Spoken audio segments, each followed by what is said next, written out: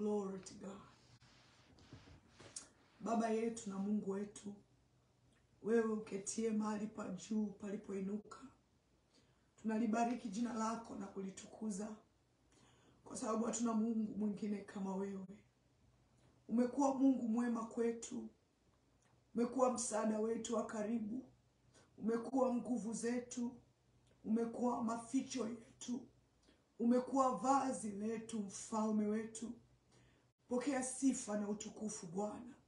Basi mfalme, jioni ya leo na mchana huu tunakisogelea kiti chako cha enzi. Maneno yako yanasema walipo wawili watatu wamekusanyika kwa ajili ya jina lako, wewe Mungu katikati yao.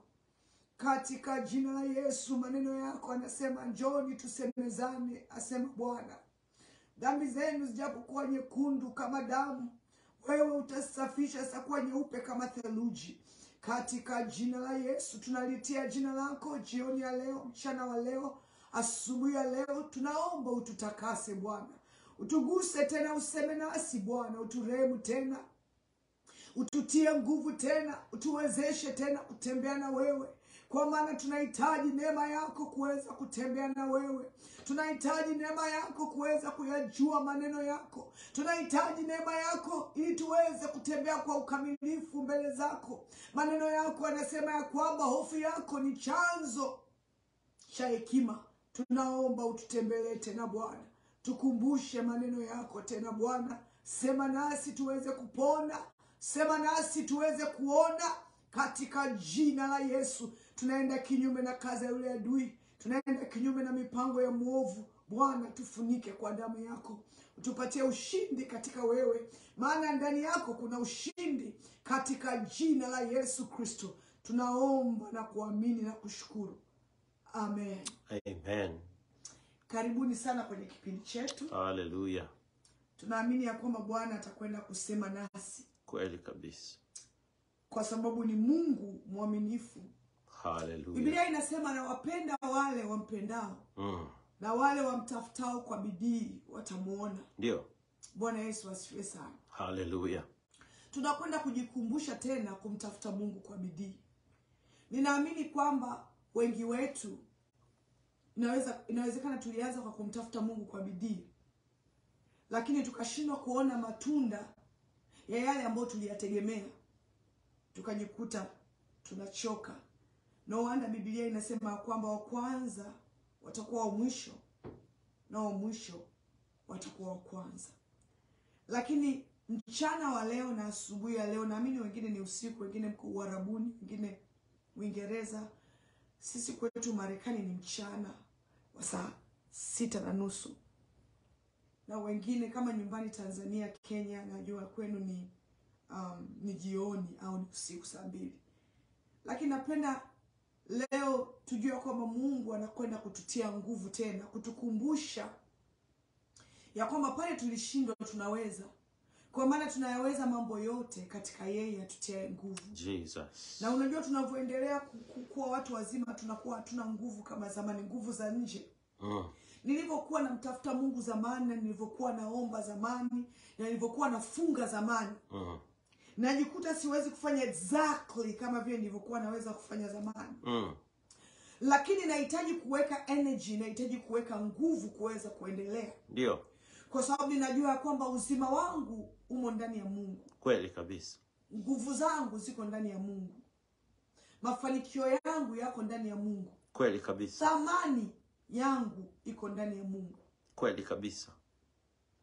Wangapi wanaamini ya kwamba thamani zao ziko ndani ya Mungu? Hallelujah. Watoto wetu wanajua thamani yetu. Kweli sana. Wazazi wetu wanajua thamani zetu. Lakini wazazi hufariki, watoto wetu hukua. Kweli. Waume zetu na wake zetu wanajua thamani yetu. Kweli. Lakini wakati mwingine thamani ya kitu hupotea. Kweli. Si unajua kitu chochote ukikizoea, thamani yake inapungua. My God. Hata Mungu wakati mwingine tunazoea maneno yake, kwa hiyo thamani ya maneno ya Mungu yanakuwa sio vile. Kweli kabisa. Bwana Yesu asifiwe sana. Hallelujah. Na tunajua kitu chochote tulichokizoea, kitu chochote ambacho ni familia na sisi, huwa hatuwezi kuona thamani yake sana. Kweli. Kwa sababu mara nyingi unaona thamani ya kile kitu unakiona kwenye upande mmoja. Kweli. Upande mwingine kwa sababu ya kukizoea, ule upande mwingine unafichwa. Very true. Kwa hiyo naamini ya kwamba Bwana anakwenda tena kutu revive, kutuamsha tena na kutuonyesha thamani zetu mbele za Mungu. Hallelujah. Unapoendelea kuwa mtu mzima au tunapoendelea kuwa watu wazima, tunajifunza mambo mengi. Kuna mambo ambayo zamani tulikuwa tunayafanya lakini siku hizi hatuyafanyi.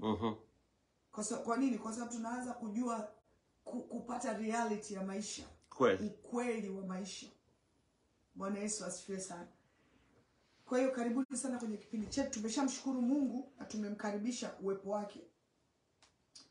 Napenda tuendelee na somo letu la, kama unaweza kushare please, wakaribisha wengine pia. If you be able to share, we'll appreciate, ndugu jamaa na marafiki. Lakini wengine watajoin wakati tunaendelea na kipindi chetu. Tulikuwa tunajifunza kuhusu uaminifu mbele za Mungu na hofu ya Mungu. Hivi vitu ni vya muhimu sana katika maisha yetu personal. Maisha yetu ya binafsi, maisha yetu binafsi. Ni vitu vya muhimu sana ili Mungu aweze kutuongeza. Ili ongezeko letu lije, kuna vitu ambavyo inabidi uvifanyie kazi na mimi nivifanyie kazi. Nilikuwa naongea na pastor asubuhi ya leo. Unajua jinsi ulivyo unawavuta wa jinsi yako. Nimeongea sawa pastor Sawa kabisa. Jinsi ulivyo, na nyooshe Kiswahili, unawavuta wa jinsi yako au wa jinsi yako wanavutwa. Nitatoa mfano. Kwa sababu mimi au wewe ni kabila fulani, ukienda mahali fulani unapenda kujua kama hilo kabila lipo. Au ukienda nchi fulani unapenda kujua kama hilo taifa lako liko hapo. Kwa hiyo utauliza, kama wewe ni Botswana, utasema jamani kuna wa Botswana hapa. Ambao fulani ni Botswana na fulani ni Botswana. Kwa nini? Kwa sababu unavutwa na wakwako. Na sisi tunavyoendelea kuishi, wanaovutwa na wewe ni wale unaofanana nao. Nikiwa na maana kwamba wawili hawawezi kupatana, hawawezi kufly together if they will not agree. Na hiyo ni Biblia. Ndege wawili hawawezi kupaa pamoja kama hawajaelewana au hawajakubaliana. Kwa hiyo tunapoendelea kutembea katika maisha yetu, huu ni ushauri tu, tuwe tunajitathmini na kuangalia wale wanaotembea na sisi. Kweli. Kwa sababu usipojitathmini unaweza ukajikuta unatembea kwenye maisha ya failure. Kweli. Kwa sababu ya aina ya watu unaotembea nao. Kweli. Kuna watu wengine leo wamefanikiwa kwa sababu ya aina ya company ambayo wanatembea nayo. Na kuna watu wengine tumefail leo kwa sababu ya aina ya watu ambao walitusogelea au tulijizungushia. Kwa sababu wakati mwingine unaweza ukajizungushia watu ambao wanakupa mashauri lakini sio mashauri sawa. And I have to be careful maneno ninayoongea, kwa sababu yanapaswa kuwaingia watu wa Mungu vizuri. Sijasema maneno haya from nowhere.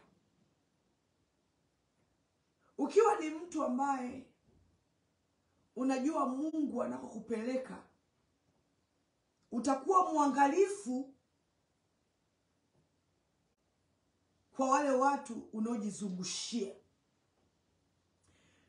Kwa sababu watu unaojizungushia wasipopata glimpse ya kule Mungu anakokupeleka, hawatakuwa watu ambao wanakusaidia ufike unakoenda. Kweli.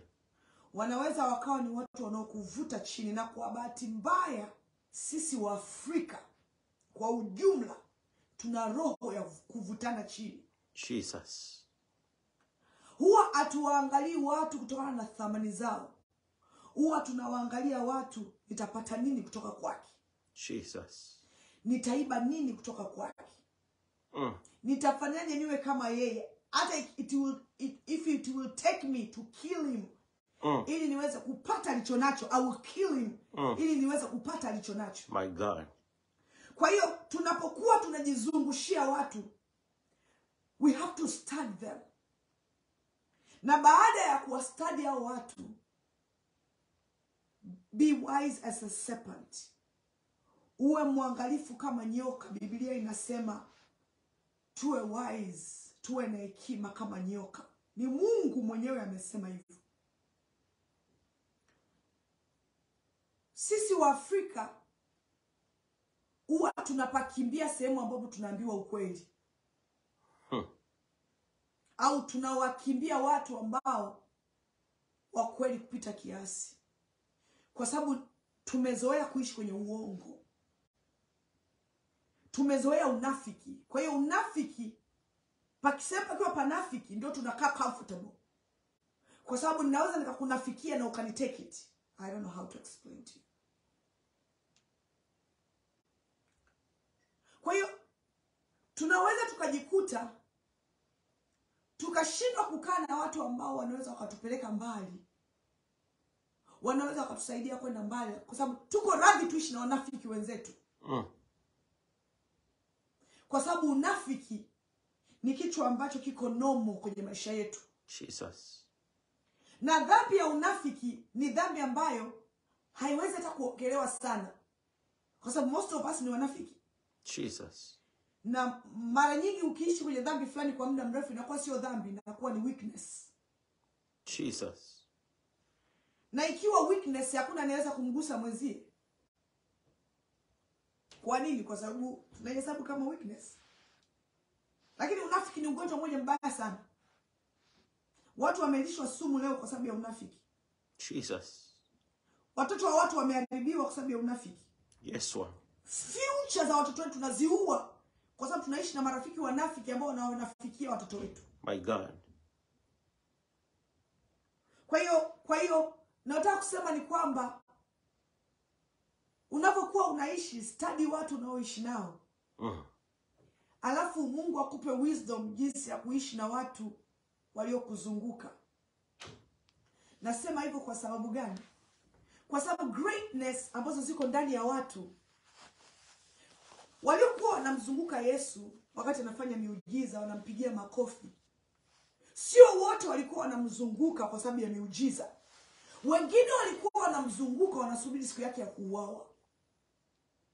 Na walikuwa wachochezi siku yake ya kifo. Bwana Yesu asifiwe sana. Hallelujah. Haushangai aliyemsaidia Yesu kubeba msalaba alikuwa ni mtu mwingine kabisa. Hata hawakuwa wanafunzi wake. Aliyemsaidia kubeba Yesu msalaba. Kwa hiyo tunachofundishana ni kwamba be very wise. Tenda nyakati za sasa hivi, ishi na watu kwa hekima. Ishi na watu ukijua kuficha mambo yako. Ukijua kuficha vipaji ambavyo Mungu amekupa. Ishi na watu, Biblia inasema ukiukomboa wakati, ukijua nyakati hizi ni nyakati za uovu. Kuna mashauri ambayo unaweza ukawapa watoto wako jinsi ya kuishi na watu. Kuna mashauri unaweza ukalipa kanisa jinsi ya washirika kuishi, sisi wachungaji na washirika. Lakini mashauri ya leo ni kwa ajili ya Wakristo wote. Tuishi kwa akili, kwa hekima, kwa uangalifu. Watu wengi wameumizwa leo kwa sababu unafikiri vile ulivyo, upendo ulio nao unaweza ukaumwaga tu. Wengine maishani mwao kuzoea kupendwa, walizoea kunafikiwa. Wengine maishani mwao kuzoea kupendwa, walizoea kudharauliwa. Kwa hiyo hawajui kuthamini wengine.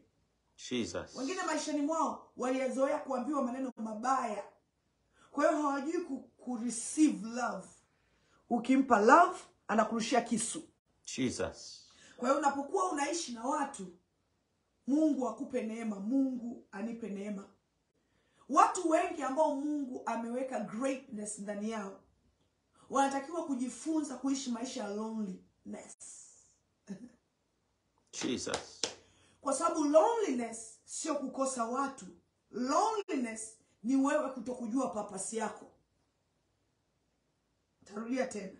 Loneliness sio kukosa watu katika maisha yako, wingi wa watu. Loneliness mbaya ni wewe kutokujua purpose ya maisha yako. Jesus. Once umejua purpose ya maisha yako, una uwezo wa kutumia muda mwingi mwenyewe kuweza kutafakari vitu gani unapaswa kufanya. Unaona prophets wengi, manabii wengi hupenda kukaa wenyewe. Sio kwa sababu wanapenda loneliness, lakini Mungu anawarequire wakae wenyewe na kuisikia sauti ya Mungu. Kwa hiyo kitu chochote ambacho prophets wamepata walipokuwa na Mungu, wakija kuambia watu, iko kitu kinawafungua sana watu. Kwa sababu nabii anakuwa spend time na Mungu, amepata muda mwingi na Mungu. Kwa hiyo anapokuja kuongea na watu, anapokuja kuongea na kanisa, anapokuja kuongea na wanadamu, anaongea na wanadamu maneno mazito ambayo amepata kwa Mungu. Kitu chochote ambacho umekipata kwa maombi, lazima uendelee kukilinda kwa maombi. Nilikuwa naongea na dada yangu Tumaini, akawa ananiambia vitu fulani, kwamba akawa anasema kwamba amekuja kujua na amejifunza kwamba vitu vingi ambavyo tumevipata kwa maombi mengi huwa vinalindwa na maombi mengi. Wewe binti ambao umepata mume kwa maombi mengi, akishakuoa usiache maombi. Jesus. Wewe uliyepata biashara ikatanuka kwa sababu ya maombi, ukifanikiwa na biashara yako usiache kuomba. Kwa sababu kuomba ndio mzingiti wa biashara yako. Maombi ndio ameshika ndoa yako. Mafanikio yakija ukaacha kuomba, mume naweza akaharibiwa na mafanikio. Wanasemaga ndoa ushikwa na mume na mke. Nyuma ya kila mwanaume aliyefanikiwa kuna mwanamke. Mwingine aliongezea, na kila mwanaume aliyefeli sana, nyuma yake kuna wanawake wawili. Sijui alikuwa na maana gani, lakini kunaweza kuwa kuna ukweli. Mumeo akiwa hana stability ya kumsikiliza mke wake, mara amemsikiliza huyu, mara amemsikiliza mwanamke huyu, mara amemsikiliza sima mke mzazi, mara amemsikiliza dadake, akija kwa mke wake avielewa, hatuendi hivyo. Biblia inasema utaacha babako na mamako, utaambatana. My God. Na mke wako, utaambatana na mume wako. Ndani ya ndoa yako ukiweka watu 5, yani before hujafanya maamuzi na mke wako, lazima kwanza upitie kwenye familia yako. My goodness. Mwisho wako utakuwa ni mbaya sana. Na huo ni ukweli. Bwana Yesu asifiwe sana. Hallelujah. Kwa hiyo karibuni sana, nimefurahi kumwona kila mmoja wenu. Mungu awabariki sana. I love you every one of you. Nimefurahi kukuona Mama Lucy, Mungu akubariki sana, na kukumbuka mama yangu, shikamoo. Mungu akubariki sana. Nimefurahi kuona Ndatuma, nimefurahi kuona Fitina. Mungu awabariki sana sana sana. Napenda tuongelee kuhusu hofu ya Mungu na uaminifu wako kwa Mungu na jinsi ya kutembea na Mungu. Kila mtu anahitaji kuwa na ubinafsi wake wa kutembea na Mungu. Ndio tunatembea na Mungu kama kanisa, tunatembea na Mungu kama dini fulani, tunatembea na Mungu kama sisi ni Assemblies of God, maybe ni Wabaptisti, maybe ni Catholics, maybe ni Lutheran. Tunatembea na Mungu vile ambavyo tunajifunza katika liturujia zetu. Lakini kuna maisha ya mtu binafsi na Mungu, mtu na Mungu. Ukiwa mtu wa Mungu, unapaswa kutembeaje na Mungu? Ukiwa mtu wa Mungu, unapaswa kutembeaje na watu wa Mungu? Ukiwa mtu wa Mungu, unatakiwa kuwa na aina gani ya huruma? Ukiwa mtu wa Mungu, unatakiwa kuwaombea watoto wako, kuwaombea watoto wa wengine kivipi? Ukiwa mtu wa Mungu, mnachukulianaje na watu wa Mungu? Ukiwa mtu wa Mungu, unatembeaje na Mungu mwenyewe? Hivyo vitu vinamata sana katika Ukristo wetu. Tukiwa tunatembea na Mungu kwa sababu ya mafanikio ni shida. Tukiwa tunatembea na Mungu kwa sababu ya Mungu atanipa hiki, Mungu atanipa kile. What about Mungu asipokupa?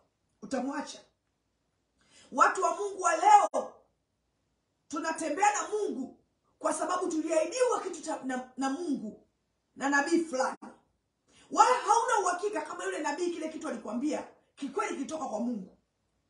Na wakati mwingine tunakosa kudiscern things, tunashindwa kutambua vitu kwa sababu sisi wenyewe mahusiano yetu na Mungu hayako pale yanapaswa kuwa. Tulipokuwa tunampa Mungu maisha yetu, tuliambiwa madhara ya dhambi. Na tuliambiwa madhara ya dhambi, ya aina ya dhambi. Lakini kipindi cha sasa tunavutwa sana na mafanikio. Tunavutwa sana na gospel ya mafanikio.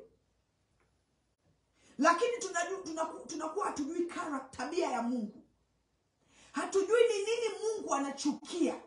Mungu ana principles. Na usipojua principles za Mungu, unafikiri unaweza Pastor Donis, unaona vile ambavyo tunampa Mungu hela, afu tunasema Mungu atupe kitu fulani. Ndio. Tunaita nini? Unaweza ukafikiri unaweza kumseduce Mungu. Kiswahili, neno la Kiswahili. Kama ukamlaghai. Kuna vitu tunafanya tunafikiri tunaweza tukamlaghai Mungu bila kujua principles za Mungu. Mungu ana principles. Usipopita kwenye principles zake, kunakuwa na shida. Kuna vitu maishani mwako unaweka maisha yako yote usivipate. Hata kama kuna nabii mkubwa alikwambia utavipata, unaweza usivipate. Kwa sababu Mungu ana principles. Good to see you, Dora. I love you. Kwa sababu Mungu ana principles zake. Bwana Yesu asifiwe sana. Amen. Unapokuwa unaishi na kumtafuta Mungu, jaribu sana kuwa mkweli mbele za Mungu. Unapokwenda mbele za Mungu, jifunze kuvua kila kitu.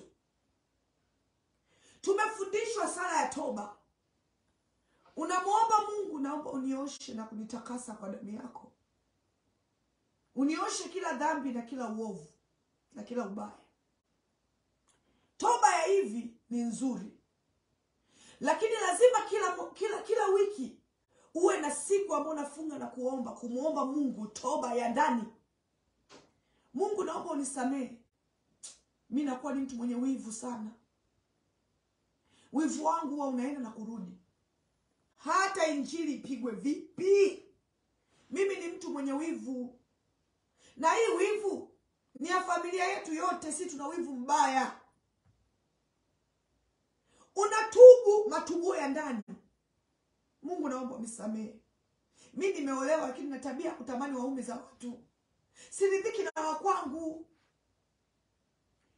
Unatubu dhambi moja moja ukiwa peke yako. Na sasa ukiwa na watu.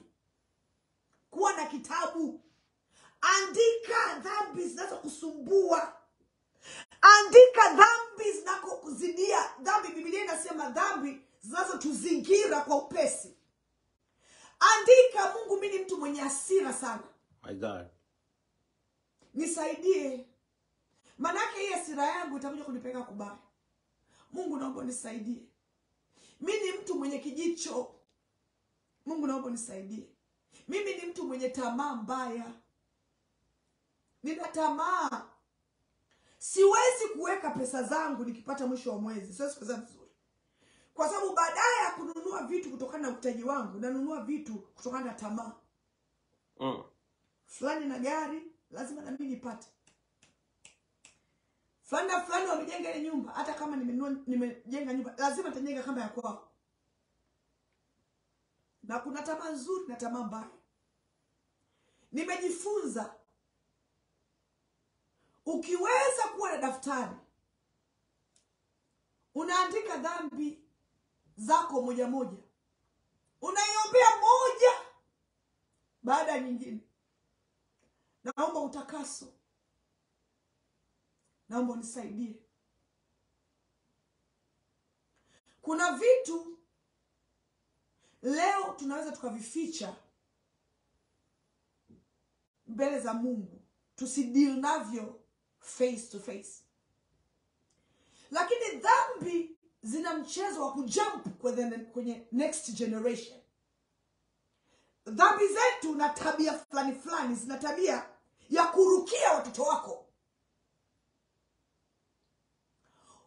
Huwa ninaangalia jinsi ambavyo unaweza ukamwangalia mtoto wako uliyemzaa, ukaiona tabia yako fulani, ukashanga na haujamfundisha.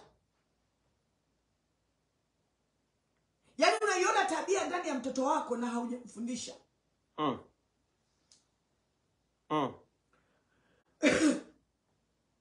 Kwa sababu ya maisha ambayo nilipitia mimi binafsi, bila kumweka mume wangu, mimi binafsi nilipitia kipindi ambacho nilikuwa na very low esteem. Low esteem nini kwa Kiswahili pastor? Hali ya kujiona mtu wa chini. Ni wa chini. Kwa hiyo hata nikifanya kitu cha maana, watu wakiniambia Nnunu umefanya vizuri sana, kwa sababu tayari nilishakuwa attacked na ile roho kwamba wewe ni mtu wa chini. Tuona mambo niliyopitia, jinsi yale niliyopitia, jinsi nilivyoangaliwa, nikajikuta inabidi nijiombee kwenye self esteem yangu. Kwa sababu Mungu akaniambia, you have a greatness inside of you, but if you will continue to see yourself low, you will not be able to fulfill the thing I've called you to do. Until that mentality ikikutoka, ndio utaweza kufanya yale niliyokuitia. Na unaweza usielewe, uko unaona confidence yangu na boldness yangu, ukajiuliza hivi kweli Nnunu amekupitia kitu cha namna hiyo? Most of my life nimekuwa na fight na low esteem. Kwa hiyo nilikuwa naangalia watoto wangu, na mtoto wangu mmoja ana fight nayo vibaya sana. Ana greatness. Akisimama akiongea, anaongea maana very powerful kwenye brain yake. Lakini namuona ana struggle nayo. Kwa hiyo nikaanza kumuombea, nikaanza kuongea naye. Kwa hiyo kuna vitu ambavyo usipo deal navyo now, vina jump to your next generation. Naposema next kwa watoto wako, inaingia kwa watoto wako. Na ikiingia kwa watoto wako, wakati mwingine inaweza ikafuata tena baada ya watoto wako. Kwa hiyo ninaposema tunapoongea kuhusu hofu ya Mungu,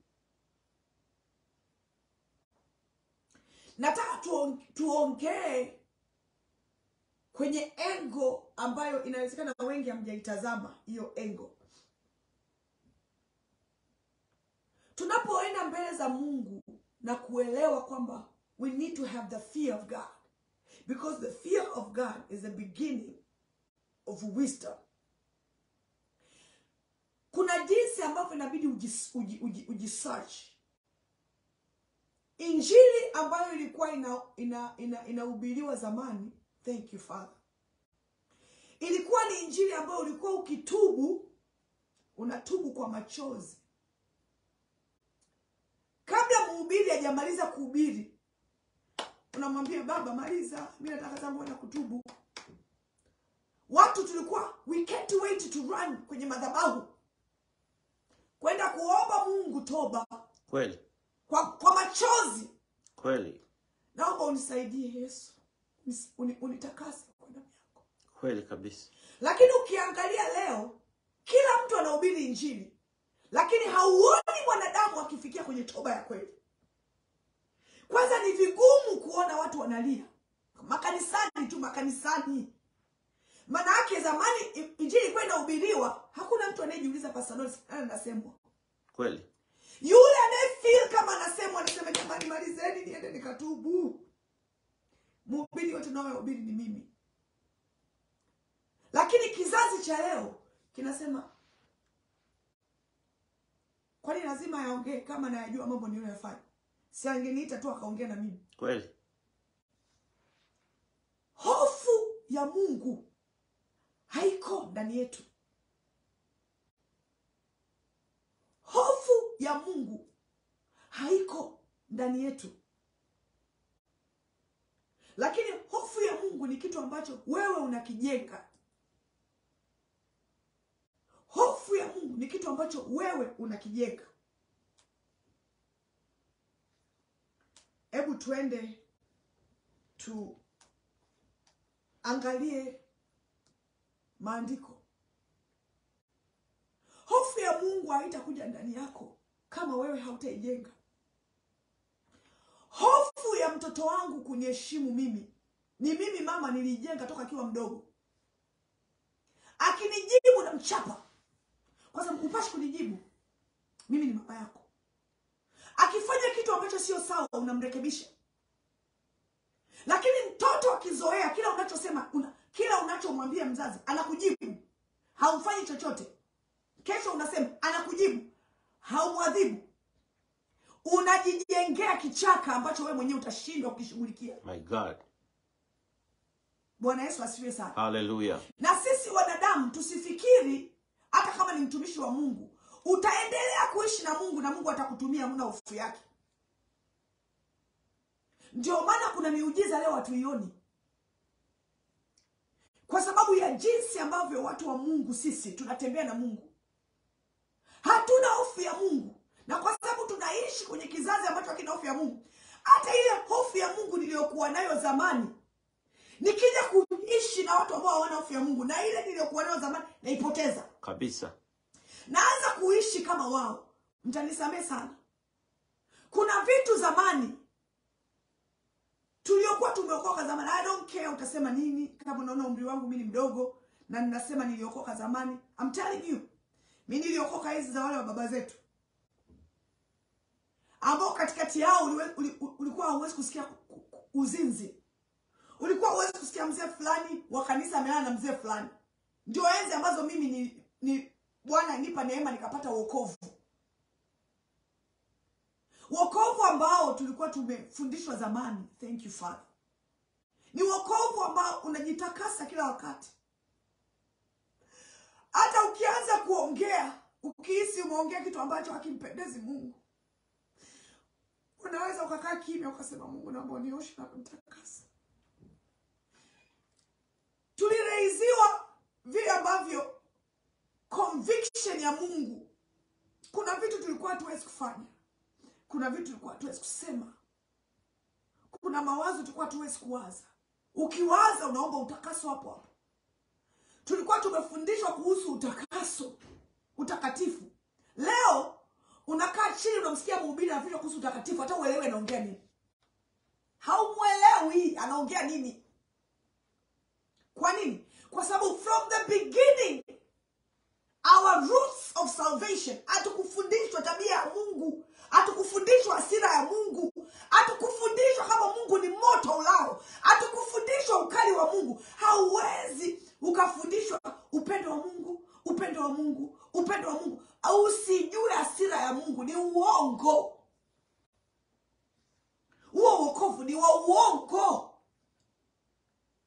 Lazima ujue Agano la Kale linasema nini, ili ukisoma Agano Jipya uweze kumuelewa Mungu Agano la Kale. Kwa sababu hajabadilika. Anasema sikuja kuitangua Torati, nilikuja kuitimiliza. Kwa hiyo quality za watu watakaoingia mbinguni hazijabadilika kwa sababu ya wingi wa dhambi duniani. Asikudanganye mtu. Quality ya Mungu ya watu watakaoingia mbinguni, na kwamba mbingu ni nyembamba na atakaoiona ni wachache. Don't let nobody fool you. Ukafikiri kwamba utafuata gospel la leo utaingia hizi mbinguni. Everybody saved. Kila mtu ameokoka. Swali ni kwamba kila mtu ataingia. Kila mtu ameokoka. Na kila mtu yuko free to do anything anataka kufanya. Kwa sababu Mungu wetu ni Mungu huru. Ukristo ni dini huru. Swali ni kwamba are you gonna make it? Utaweza kuingia mbinguni? Hakuna mtu yoyote ambaye hana hofu ya Mungu ataweza kuingia mbinguni. Na kwa sababu hakuna aliyeenda akarudi, manake Biblia inasema Lazaro, ni nani Pastor Donis alikufa akaenda? Lazaro. Akawa anaomba apewe kidoti maji. Akasema naomba unirudishe nene nikawaambie ndugu zangu na jamaa zangu kwamba hawapashi kuja huku. Unakumbuka Mungu alimwambiaje? Kama hawatawasikiliza haitasaidia watumishi wangu wa duniani kama wewe ambavyo kusikia, na wenyewe watajikuta wako huku. Kupenda kusikiliza injili nyepesi, you kill yourself. Kupenda kusikiliza injili inayokupempa, you destroy yourself. Kupenda kusikia injili ambayo inakuonyesha uko safi, na wewe moyoni mwako unajijua kwamba unaishi maisha machafu, unajidanganya mwenyewe. Kwa nini uishi maisha kujidanganya mwenyewe? Tunawatengeneza Wakristo ambao shetani hawaogopi. Narudia tena. We create Christians. Tunatengeneza Wakristo ambao shetani anawasubiri watoke kanisani awanyooshe kabisa. Kwa sababu hayo waliofundishwa kanisani ni lele mama. Wachawi wanawasubiri mtoke kanisani wawanyooshe. Kwa nini? Kwa sababu hamna nguvu, hamja possess power, kwa sababu hamyachukuli mambo ya Mungu wenu serious. Shetani anawasubiri mmalize kuomba, sasa atawanyosha. Kwa nini? Kwa sababu wanaishi dhambini alafu wanaomba, na Mungu wao anasema Mungu wao huwasikilizi maombi ya wenye dhambi.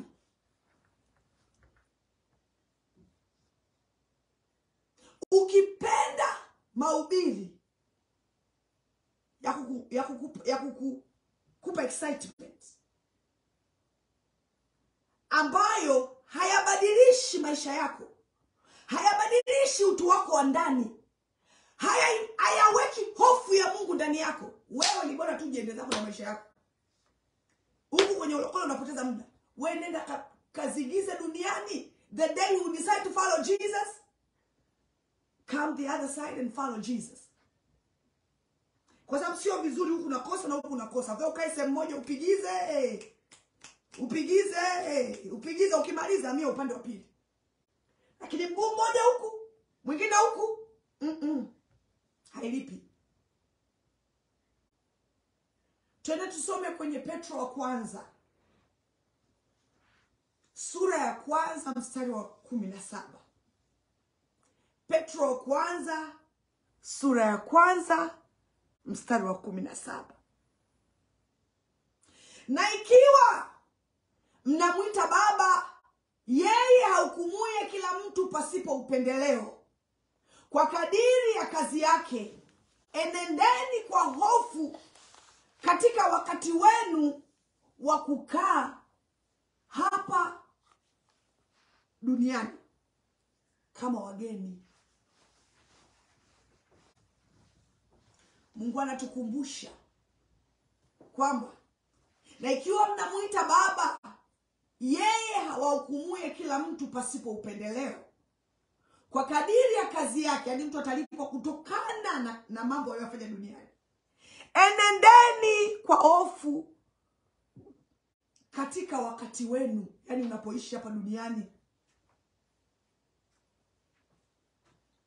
wa kukaa kama wageni.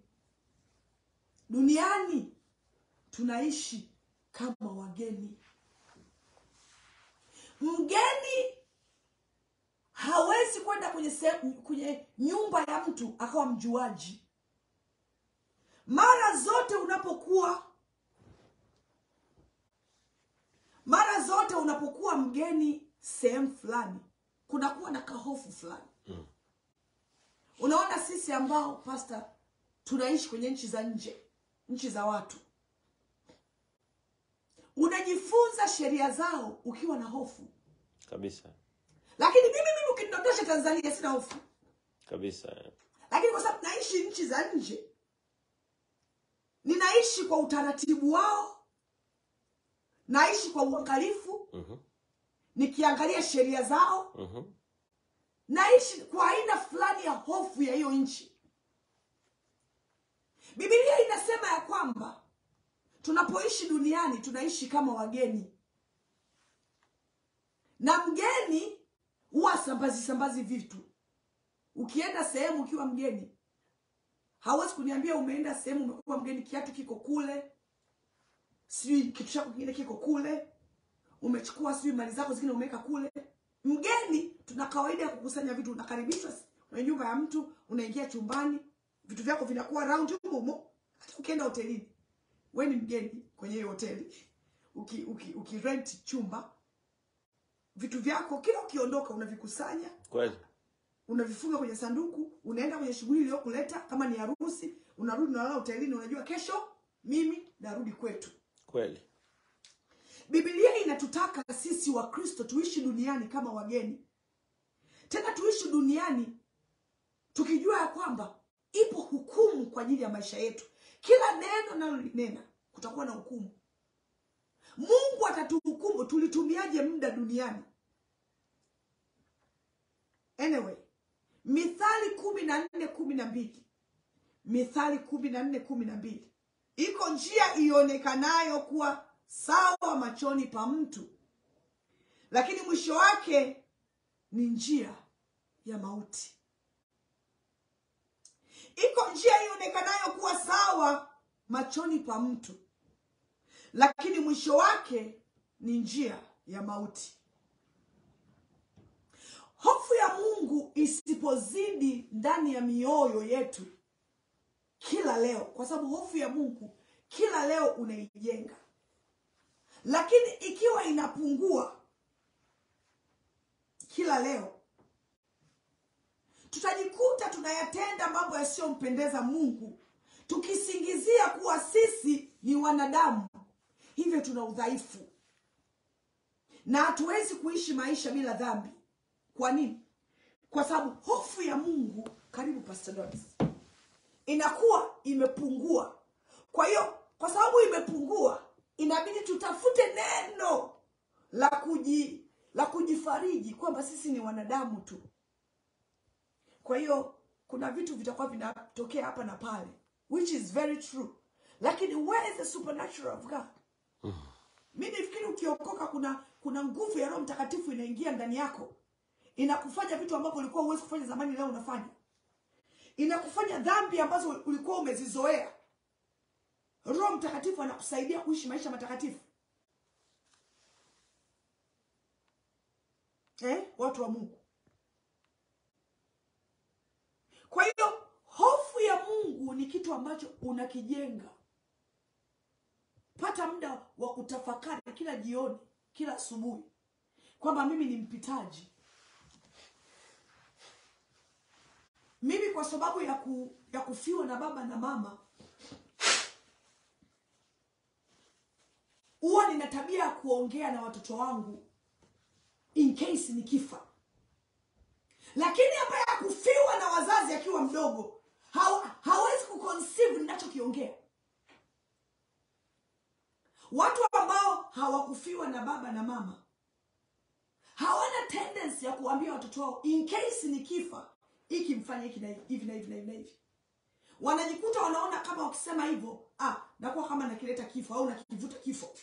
Lakini sisi ambao mama alifariki, alafu baba akaja akafariki, ukakaa kwenye maisha ambayo ukajifunza wazazi wakiwa hawapo na wazazi wakiwa wapo ni vitu tofauti. We have a tendency ya kuambia watoto.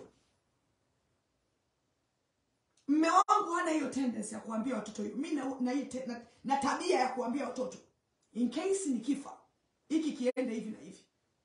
Kwa sababu nini? Najijua kama mimi duniani ni mpitaji. Na niliyoyapitia yananifanya niwape watoto hekima ya upande ule. Nikifariki hiki msikifanye hivi.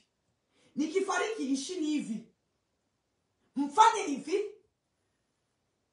Kwa nini? Kwa sababu nina experience ya kuishi bila wazazi. Nataka kusema ni kwamba kuna jinsi ambayo unatakiwa kutembea na Mungu na uongeze hofu yako. Ukiwa kwenye community katikati ya watu wanafanya vitu vya kutokumuogopa Mungu, usiwaige. My God. Usiwaige. Kwa sababu itakapokuja ghadhabu ya Mungu, wewe uliowaiga unaweza uka experience vitu vizito kuliko wao. Jesus. Mara nyingi tuna avoid kuongelea ghadhabu ya Mungu. Lakini kuna vitu leo tunavipitia watu wa Mungu kwa sababu kuna kitu tulikigusa. My God. Ambacho Mungu hakufurahiwa. Na tulipokuwa tunagusa, tulikuwa tunajua kabisa hiki hakimpendezi Mungu. Kila unachokigusa ndani ya moyo wako unajua, una full knowledge kwamba hiki hakimpendezi Mungu, lakini nafanya anyway. Hata ukitubu kuna madhara unapata. Mungu asaidie sana. Hata kama tunahubiriana injili ya imani, injili ya neema ya Mungu, injili ya grace, lakini principles za Mungu, ukipanda kitu utavuna zaidi ya vile ulivyopanda. My God, my God. Ukichukua mkopo utalipa ule mkopo back with interest. Kwa hiyo kitu kimoja ujue, ni principle ya Mungu, apandacho mtu huvuna. Kwa hiyo usipo train yourself with the fear of God, uko unapanda mambegu, unapanda mambegu, unapanda mambegu, wakati wa kuvuna usiseme unaonewa. Kwa sababu tunapenda kuambiwa vitu vizuri, lakini most of time tunarithi mabaya. Tunarithi mabaya. Tunapenda kuambiwa vitu vizuri ili vipoze majanga tunaopitia. Lakini ni vizuri kuambiwa kwa nini majanga yanakuja. Jesus. Nimeeleweka? Ndio. Ndio. Kwa sababu hata kama nimefanya fornication, let's say nimefornicate, na wakati nataka kufanya fornication Mungu anasema don't fornicate. Sikujua yule mtu ana HIV, nikafornicate naye, nikapata HIV. Hata akija mhubiri mwenye inspiration ya kiasi gani, hawezi kutoa HIV ndani ya mwili wangu, kwa sababu na rip watu nilichosoa kabisa. Kwa hiyo tusikimbie kujua kweli, kwa sababu once you know the truth will set you free. Mara zote huwa namwambia mume wangu, huwa napenda injili ya kweli. Kwa sababu mara zote siwezi kuishi kwenye uongo. Kweli. Mimi siwezi. Kweli. Napenda injili ambayo inanigonga, nikimaliza namwambia Yesu, naomba nitakase. Hapa nimekosea, hapa nimekutenda dhambi, hapa nilikuwa sijui, hapa naomba nisaidie. Lakini injili ya kuniosha kama mimi niko fine. Napenda sana unabii. Napenda sana manabii. Lakini napenda manabii wa kweli. Ananiambia ukweli. Pastor Nnunu, hapa Mungu anasema this is not right. Maishani mwangu na manabii wawili. Hao manabii wawili wao wananiambia ukweli. Wananiambia ukweli kabisa. Pastor Nnunu, kile Mungu hataki ufanye. Pastor Nnunu, kile Mungu hataki. Mama Nnunu, pale Na wale manabii ndo na wakimbiliaga. Nikiona mambo hebu niombe Mungu, uone Mungu hapa anasemaje. Kwa sababu wale huwa wanadanganya, wananipa moja kwa moja. Lakini most of us tunapenda manabii ambao wanatudanganya. Kwa nini? Kwa nini? Na mimi nikisema ninaongezea kwa nini tunajikuta tunapenda manabii, na sio kwamba unapoanza kumpenda nabii ni kwa sababu anakudanganya. Hautajua wakati anakudanganya. Lakini kuna natural ndani yetu, unapenda kujikuta unampenda yule ambaye anakuambia unavyovipenda. Yule ambaye anakuambia unavyovifurahia. Hata mwanamume au mwanamke akiwa anakusifu mara kwa mara, unasikia unamfurahia. Mchungaji akiwa anakusifu mara nyingi, unajisikia kama unapenda kuwa sehemu ya kanisa. Si chuo au kazini, ukipata kazi ambayo watu wanakusifu au wanakuambia mambo mazuri, unajikuta unapenda hapo. Kwa hiyo ni rahisi kujikuta unamfurahia, unapenda kumfuata nabii kwa sababu anakuambia vitu vizuri. Atakapo kuambia usichopenda. Tuna watu ambao siku waliambiwa kitu fulani kizito, alidisappear. Ndio maana naongeza pastor. Kwa sababu mimi siongei nabii ambaye anakuambia in a personal way. Naongelea kuhusu nabii ambaye anaongea kwenye sisi wote. Okay. Umenielewa? Vizuri sana. Kwa sababu Biblia inaongea kuhusu conviction ya moyo wako. Ndio. Powerful. Conviction ya moyo wako. Powerful. Conviction ni nini kwa Kiswahili? Hukumu. Hali ya kujisikia kuhukumu. Hali ya utashi ndani ya moyo wako inayokuambia kitu ni wrong na right. Powerful. Usikubali kukaa kwenye sehemu position ambayo nafsi yako inadanganywa na unajua inadanganywa na unaendelea kukaa. My goodness. Na siongelei kuhusu kuondoka kwenye makanisa. Naomba mdielewe position ya nafsi yako. Kwa sababu wewe ndio unaitoa position ya nafsi yako na kuiweka. My God. Tunatofautiana kwenye kukua kiroho. Mimi sipendi kudumaa kiroho. Ndio maana napenda watumishi wa Mungu wanaoniambia kweli. Kwa sababu shida ukidumaa kiroho huwezi kupigana shetani. Na kitu ambacho unakitafuta Mkristo katika Mungu ni uwezo wa kumshinda shetani. Ndio. Adui yako sio watu. Kabisa. Adui yako sio watu wanaokuzunguka, ndugu zako, sio wanaokuonea. Adui yako ni shetani. Kweli. Lazima upate nguvu ya kumshinda shetani. Kweli.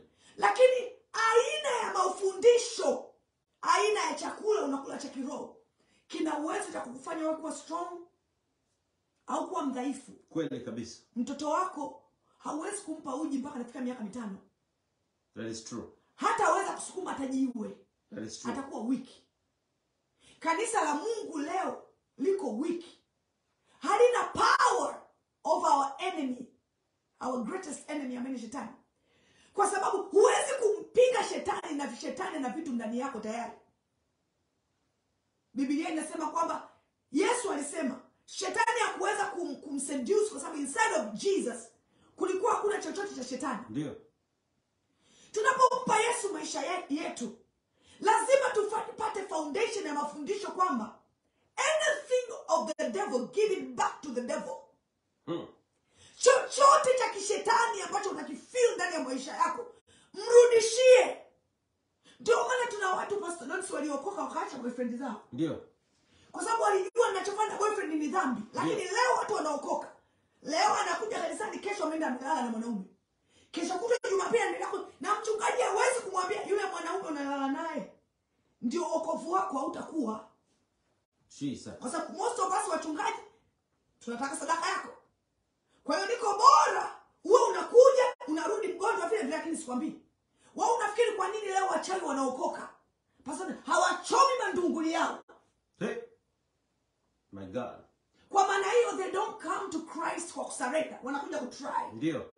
Anything you try, isipoenda vile ilivyo, unarudi ulikotoka. Ndio. Ndio wachawi wa siku hizi. Anakuja tu kanisani na kakaa kidogo, huku ana mandunguli yake.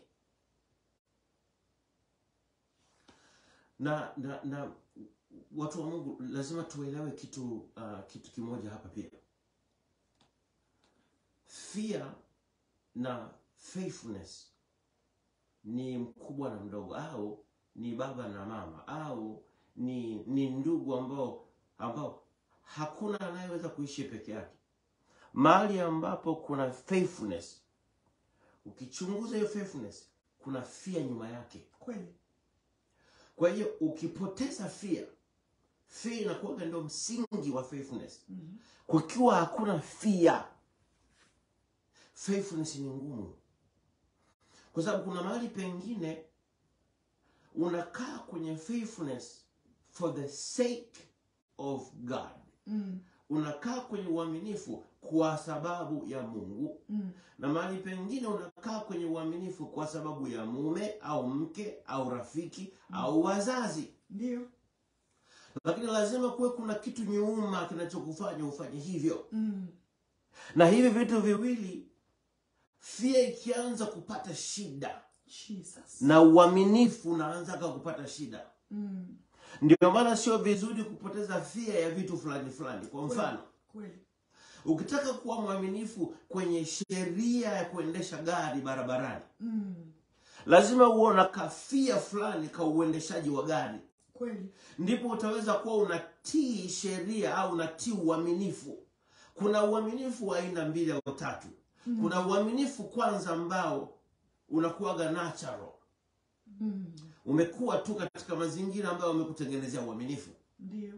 Ukikuwa kwenye mazingira ambayo kila mtu ni mjanja, muhuni, muongo nini, unakuwa kwenye mazingira na wewe kuwa kutokuwa mwaminifu. Kweli. Kwa hiyo kuna uaminifu ambao mazingira yako yanakujengea.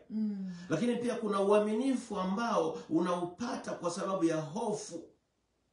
Hofu ambayo inakuja moja kwa sababu ya the instinct in you. The inner conviction. The natural. Kweli. Kwamba unajikuta by nature kuna kitu wewe unakiogopa. Mwae kuona mtu anaogopa nyuki. Sio kama alifundishwa by nature. Mwae kuona mtu anaogopa nyoka. Hajakung'ata lakini umesikia waliong'atwa. Sasa kwenye kuogopa nyoka, baada ya kuja Marekani Nnunu, ndio nimegundua kwamba hata ni kwanza nimejifunza kwamba kuna fear zingine you have to be taught. Kuna hofu nyingine lazima uingiziwe, lazima ufundishwe. Usipofundishwa hautakuja kuwa nayo. Ni kweli. Ni kweli. Kwa hiyo unafundishwa moja, njia ya kwanza kufundishwa hiyo fear, unafundishwa na pain. Pain, machungu yanakufundisha fear. Lakini pia njia nyingine ya kufundishwa fear kabla ya pain, huwa unafundishwa na waliopitia, wazazi, kweli, walimu, kweli, marafiki, kweli. Na nyingine sio tu kwamba wamekufundisha, umeona kwa macho fulani alifanya hivi akapatwa na hiki. Fulani, yani kuna wengine mabinti au vijana anavia ya kulala na mwanamke kwa sababu anahisi akilala tu mara ya kwanza atapatwa ambacho alipata fulani. Naelewa. Unaona? Kwa hiyo kuna namna hiyo nyingine. Kuna fear ambazo usipofundishwa. Nimekuja kukuta kuna watoto wanapenda nyoka. Nitaka kusema hicho. Yani, sisi Tanzania tunakimbia nyoka. Watoto wangu hawaogopi nyoka hata kidogo. Yani nilikuwa siku moja kulikuwa na nyoka walikuwa hawaogopi nyuma ya nyumba. Na tuko Marekani. Nyuma ya nyumba kuna nyoka. Yaani wanamkimbiza. Mtoto kumwona nyoka, you want to see that not snake. Mama, there's a snake, you want to see. Nasema, you want to see a snake? Why you want to see a snake? Akiwauma? Hawezi kutuuma. Kwanza mama, some of the snakes hawana hata sumu. Nikaambia nyinyi. Nani aliwaambia kuna nyoka hawana sumu? Mama wewe mama kwa sababu hujasoma huku mama hujui kuna nyoka hawana sumu. Nikaambia how do you know kama huyu anasoma huyu hana sumu? Si mpaka akung'ate. Kwa hiyo anachokifundisha Pastor Donis is very powerful. Yeah. Kwa hiyo kuna fear ambayo lazima ufundishwe. Usipofundishwa kuingia, utafundishwa na pain utakaoipata. Na ndio maana kuna watoto ambao wazazi tusipofanya kazi ya kuwafundisha pain mbalimbali au matatizo au machungu mbalimbali, tusipofanikiwa kuwafundisha, maisha yatawafundisha. Si mara nyingi zingine ukiwajaza watoto knowledge ya vitu fulani, watu wasema unawajaza hofu bwana. Sikia, unawajaza hofu nyingi sana, unawajaza, mtoto atakuwa hajui kufanya chochote. Kumbuka, fear pia ni mlinzi. Kweli. Kwa hiyo there's a bad fear and there's a good fear. Kuna hofu mbaya na kuna hofu nzuri. Lakini hofu ni mlinzi. Kweli. Wengine tusije kuaga na hofu. Saizi tungekuwa tulishalala na everybody. Jesus. Everybody in our city. Tusingekuwa na fear. Nimesema wengine tusingekuwa. Kwa sababu sitaji kusema wewe, maana yake nyie wengine, you know. Unajua ukihubiri lazima put yourself. We understand. Kwa hiyo sasa fear ni msingi, fear ndio msingi unaoshika nyumba ya uaminifu. Kweli. Kung'ang'ana kujijaza fear ya vitu vya Mungu. Kweli. Ndio the beginning of wisdom. Kweli. The fear of the Lord is the beginning of wisdom. Kweli. Kwa hiyo usipojijaza kuogopa ambavyo Mungu anaonya, na hautajua mpaka umejifunza maonyo ya Mungu, somo la maonyo ya Mungu. Kweli. Tuna kanisa leo halijafundishwa maonyo ya Mungu. Hawajui ole, hawajui nini. Yaani wewe ni Mkristo ambaye hujui chochote ambacho ni ole cha kimungu. Kanisa ulilojiunga nalo au wachungaji unaowafuata hawakufundishi fear ya Mungu. Wewe unataka kusikia tu kwamba wengi, unajua wengi tuna maadui. Wewe una maadui, sisi tuna maadui. Ukisikia tu kwamba adui zako watapigwa, watasambaratika kulia na kushoto. Watakuja kwa njia moja, watapigwa kwa njia saba. Aliyekufanyia hivi atafanya hivi. Apandacho mtu ndicho atakachovuna. Kwa hiyo amenipandia ubaya na yeye anakwenda kuvuna ubaya. Yaani tunapenda hata mafundisho ya msingi hatuna. Kanisa la leo halina mafundisho ya msingi. Vijana wetu, mabinti zetu leo wanaokuwa kanisani hawana mafundisho ya maonyo ya Mungu. Akipata tu kipaji, akawa anapewa microphone, anahubiri injili huko ndani kanisani, kijana anahubiri kweli. Hofu ya Mungu ni zero kabisa. Maonyo ya Mungu. Sasa listen to this. Hizi njia za namna ya gain fear. Njia ya kwanza ni hiyo ya within. Kuna vitu vingine naturally unajikuta unaviogopa. Naturally. Sio vingi sana, lakini viko by nature unajikuta unaogopa. Lakini njia ya pili is through learning or teaching. Wazazi wanakuwa ndio wa kwanza kukufundisha. Na wazazi wako responsible and they will be answerable. Wazazi wana jukumu na watajibu mashtaka kwa nini hawakukufundisha. Kwa sisi wazazi, kuna hofu tusipowafundisha watoto wetu. Hawatajua.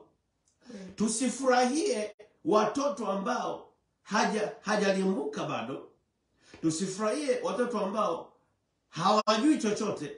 Tunasema mtoto wangu bwana, yaani hapendi, haendagi huku, hafanyagi hivi, mtoto wangu huwa anashinda nyumbani. Mtoto wangu bwana, yani wewe unamuona mtoto wako ni msafi. That has nothing to do with wewe kumfundisha maonyo ya Mungu. Kabisa.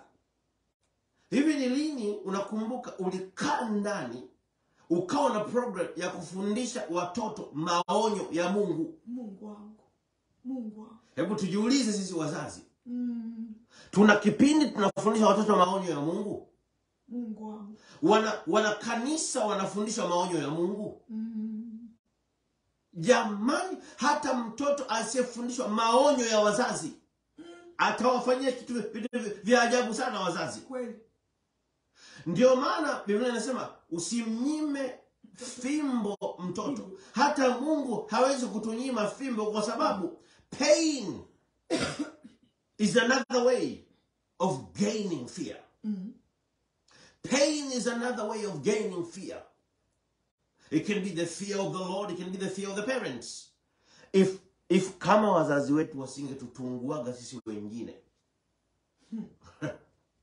Hivi unajua kama wazazi wasingekuwa wakali wakapiga wakawatutisha, kuna wengine wetu ungekulisha lala na kila mtu.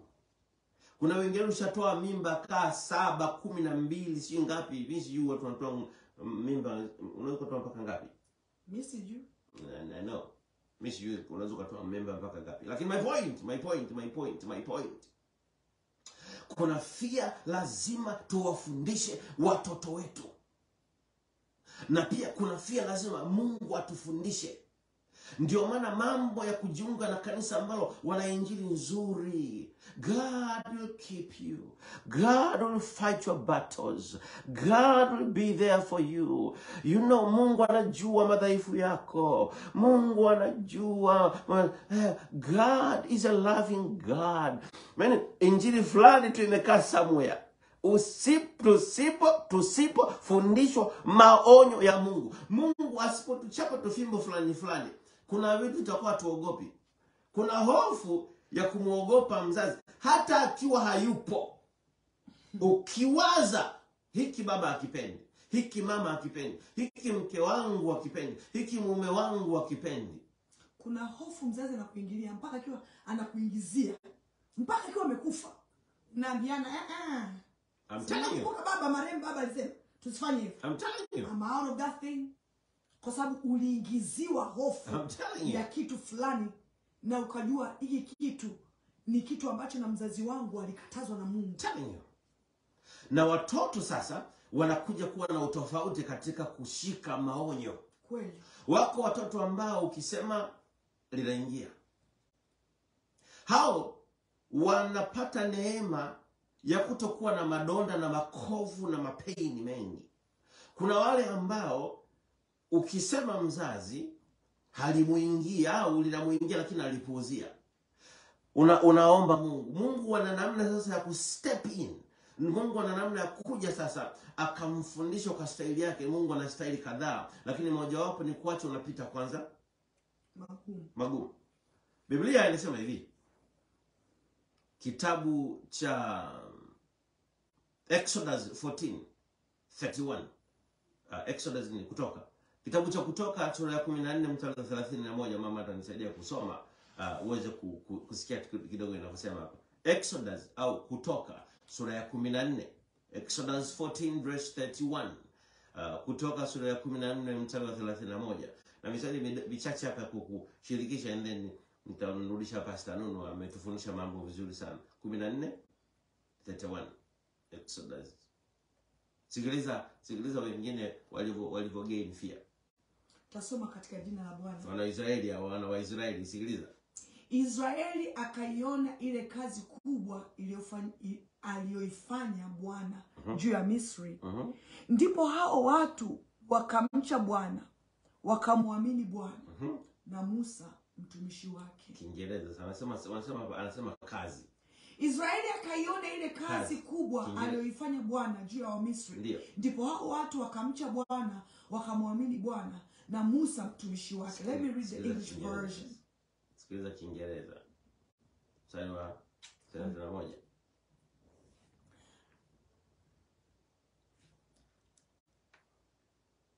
Right. Yeah. Thus Israel saw the great work which the Lord had done in Egypt. Version nyingine inasema miracles. Miracles. Kuna vitu Mungu akifanya vinakamata akili yako, vinakuingizia hofu. Lakini pia kuna adhabu Mungu akifanya juu ya watu, mnamuogopa. Kweli. Mnamuogopa. Kwa hiyo kuna vitu vingine Mungu huwa analazimika Kuna fimbo zingine Mungu huwa analazimika kutuchapa ili atuingizie fear. Kwa sababu kwenye hiyo fear ndio tutakuwa waaminifu na hata tupoteza. Uaminifu ambao nyuma yake hakuna fear is kind of unstable. It's true. It's kind of unstable. It's true. Uaminifu ambao nyuma yake hauna fear, usiutegemee sana. Kuna uaminifu, napendaga uaminifu ambao umechanganyikana na vitu viwili. Napenda uaminifu ambao umechanganyikana na fear na upendo. Nampenda Nnunu, na kuna kiasi fulani pia nina hofu na Nnunu. Nina uoga, nina hofu fulani na Nnunu. Hivyo viwili vinanisaidia, ninatembea kwa uaminifu hata pale ambapo anakuwa hayupo. Kuna kumhofu Nnunu kwa sababu ni mtumishi wa Mungu. Kuna kumhofu Nnunu kwa sababu, ngoja nikwambie my version. Kuna kumhofu Nnunu kwa sababu ni yatima. Kuna kumhofu Nnunu kwa sababu ni mwaminifu kwangu. Inanijengea kwamba yani hii nayoipata kwa Nnunu naogopa nisije ipoteza. Acha ile hofu kwa sababu napigwa. Sizungumzia hivyo, hiyo sio nzuri, kwa sababu ukiwa unamuogopa mtu na kuwa mwaminifu kwa sababu anapiga, sababu ya utakimbia. Sababu utaweza kuvumilia kila siku unapigwa. Hiyo sio stable, hiyo sio nzuri. Nzuri ni ile ambayo unamuogopa katika uoga mzuri, halafu kuna upendo nyuma yake. My goodness. Unajua thamani ya kitu anayo mtu mwenyewe. Thamani ya Mungu katika maisha yetu ndio inakufanya kuna vitu vingine huwezi kwenda kinyume na Mungu. Joseph akasema, nitamtendeaje Mungu dhambi kubwa namna hii? Hofu ya Mungu ilikuwepo ndani yake, na thamani ya Mungu kwenye maisha yake. Leo tunamuonyesha Mungu ni wa thamani kwetu, kwa sababu kuna vitu wametutendea vikubwa. Ndio. Lakini for some reason wa Kristo tunafail kuwafundisha watoto wetu thamani ya Mungu. My God. Na ndicho hicho ambacho tunamuomba Mungu sana aweze kuniwezesha. Umeona uliposema kuwafundisha watoto ole juu ya Mungu. Kabisa. Tunawaona Waislamu wenzetu, ili watoto wao washike sheria ya Mungu wao, wanawachapa watoto mpaka na waya. Yaani kwa maneno nikikuelezea sheria ya Mungu wangu uielewi, nitakupiga mpaka sheria itaingia. Sikiliza nikuongezee kitu kingine hapa kuhusu fear ya Mungu. Hii tunaipata kutoka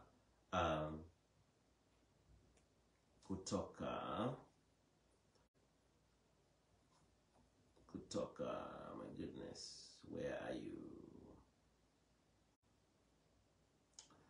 Where did you go? Psalm 34:11.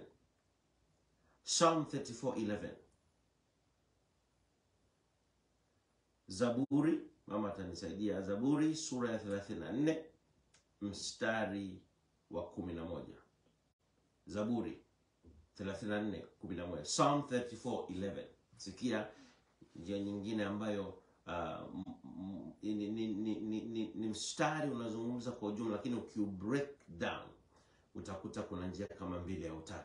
Anasema hivi: Njoni enyi wana, mnisikilize, nami nitawafundisha kumcha Bwana. Neno kumcha ni kumfia, Kiingereza 11.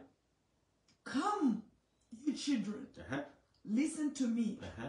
I will teach you the fear of God. Kwa hiyo kuna hofu nyingine unajifunza kwa kupitia Mungu. Mungu anakufundisha. Kwa hiyo moja, kuna ile ambayo ni fear. Njia ya kwanza kujifunza fear au kupata fear, to gain fear, ni ile inakuwa natural within, self conviction, inner conviction.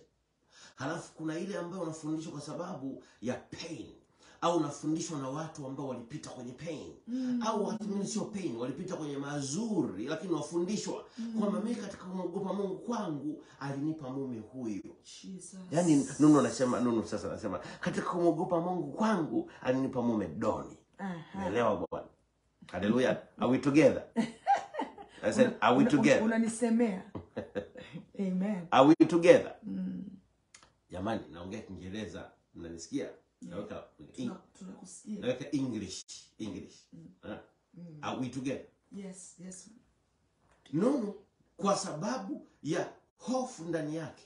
Sio tu kwanza Mungu alimpa mume Doni. Lakini alimpa watoto wa aina fulani. Kwa hiyo kuna kujifunza pia kutoka kwa watu wengine, either pain walioipitia au mazuri walioyapitia. Then njia ya tatu ni Mungu anakufundisha, anasema come you children so I can teach the fear of the Lord. Mungu anafundisha through good things na Mungu anafundisha through pain. Kuna watu kwenye Biblia akiwemo Jona. Tulimsoma jana. Mungu anataka sana faithfulness. Anamtuma Yona kupeleka ujumbe Ninawi, the Nineveh. He sends Jonah to send this very tough message. Lakini Jonah was tired with the Nineveh. He was tired of them. Alikuwa hawahubiriaji grace gospel. Soma usikilize. Jonah alikuwa hawahubiri watu wa Nineveh the grace gospel. God loves you. God will kill you. God is going to take your eyes out. Kwa hiyo Mungu alipomtuma ujumbe ambao unaonekana unataka kuwa na grace nyuma yake, akasema naye siendi kuambia. Ilibidi Jonah afundishwe kumwobei Mungu through pain. Aliwekwa ndani ya samaki. Yaani Mungu alileta dhoruba kwenye ile boti. Si unajua ile habari. Dhoruba ilipiga mpaka wale watu ambao hawajaokoka wakamsaidia Mungu kukamilisha kusudi lake. Kwamba lazima mumtoe Yona. Nataka kucheza na Yona peke yake kwanza. Nyie ambao mnamshikilia Yona mtamtema. Kwa hiyo kitu ikapigwa Yona akatemwa. Alivyotema anakuta kuna Mungu ameandaa samaki. Mungu akasema sasa wewe Yona, ili niweze usinisumbue baadaye nikiwa nasema unasikia, utakaa kwenye tumbo la samaki siku Mungu akawaza ziwe ngapi? 3. Ziwe siku ngapi? Maana kuna vitu vingine ukikaa siku moja, kuna peni zingine ukikaa siku moja au masaa, alafu wanatokea watu kukuokoa. Ku rescue. Unamsahau.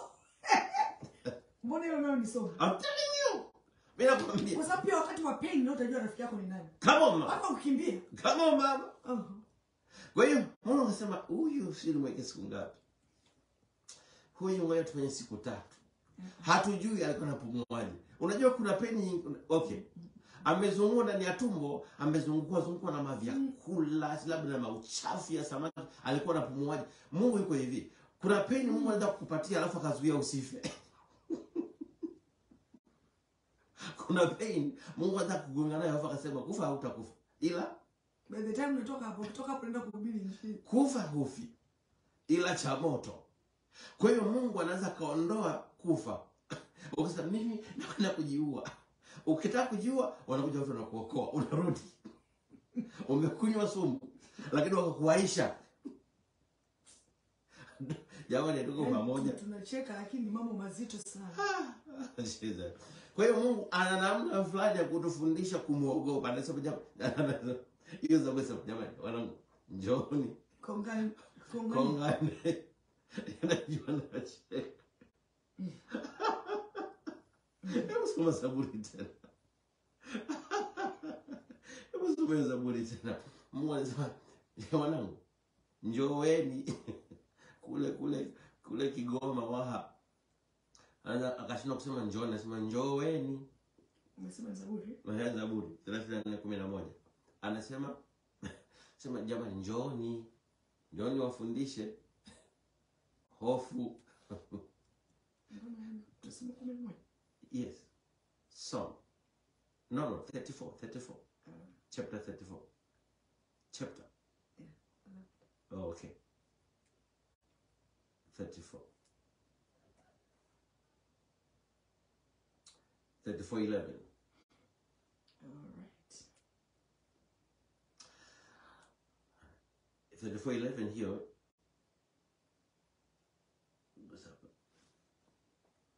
Ndugia tena anasema Johnny enyi wana wana Johnny nisikilize nami nitawafundisha kumcha Bwana. Anasema mnisikilize. Hapo kwenye kumsikiliza, tukiwa tunasoma neno ndio tunakuta na vitu mbalimbali. Unajua leo tuna Wakristo ambao Biblia zetu ziko kwenye simu na hatusomi. Unaweka Biblia kwenye simu kwa ajili ya urahisi, lakini hata huo urahisi hausaidii.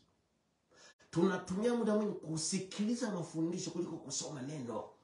Juzi nilipata muda wa kutubu mimi binafsi, kwa sababu ukitumia sana Biblia kwenye simu unakuwa very distracted. Mara imeingia email, mara imeingia text, mara imeingia kwenye Facebook, mara yaani usipoangalia, ukiangalia muda ambao umechukua simu ukasema usome Biblia na distractions ambazo zinapita hapo katikati. Ukiwa honest, unamwambia tu Mungu, naomba unisamehe na nitajitahidi sana nisitumie simu ya Biblia ya simu. Let's be honest to ourselves, jamani. Kutokuwa honest to ourselves kunatumaliza sana. Ukiwa honest to yourself, utajua ni nini ukwepe. Kwanza unajua nini weakness yako, where is the weak point of your life. Unakwepa visiki vingi kwa wewe mwenyewe kuwa mkweli kwako wewe mwenyewe. Ndio maana ni muhimu sana jamani, tufanye bidii. Wakristo wa siku hizi hatusome Biblia. Yaani tunasikiliza mafundisho zaidi kuliko kusoma neno. Pastor Nnunu Bwana aliposema naye kuhusu onyo kwamba tutumie Biblia ya kitabu, that was powerful. Na kumbuka kuna maonyo mengine wengine wanaweza wasiambiwe, ukaambiwa wewe. Kwa hiyo Mungu akikwambia wewe usifuate njia za wengine. Mtu na Mungu. Haleluya. Na kwa sababu tunakufa, hatufi pamoja. Ni ajabu. Hata mkipata ajali kwenye gari moja, unafikiri wote mnatoka roho saa hiyo? Huyu anatoka saa 1:05, wewe inachukua 20 minutes roho yako kutoka. Kabisa. Kila mtu roho yake inatolewa tofauti hata kama mmepata tatizo moja. Kabisa. Kwa hiyo itufundisha kwamba Mungu anapokuwa anakuonya wewe kama wewe, ana kazi amekupa duniani wewe kama wewe. Marvin Winans alikuwa anafundisha siku moja. Anasema Mungu alimuita kumtumikia. Mungu alimuita Marvin Winans amtumikie. Marvin akawa na take his time. Lakini siku moja something hit him. Aliota. Yes, yuko kwenye wheelchair. Aliota yuko kwenye wheelchair, anahubiri injili yuko kwenye wheelchair. Nachotaka kusema ni hiki hapa. Kuna namna fulani unaweza ukajikuta unapitia moto. Mungu anakufundisha fear, lakini anakupitisha kwenye pain moja ambayo ukirecover, sijui nitumie lugha gani, naogopa kuanza kumwogopa Mungu nikiwa nimepoteza mkono. Ni kweli.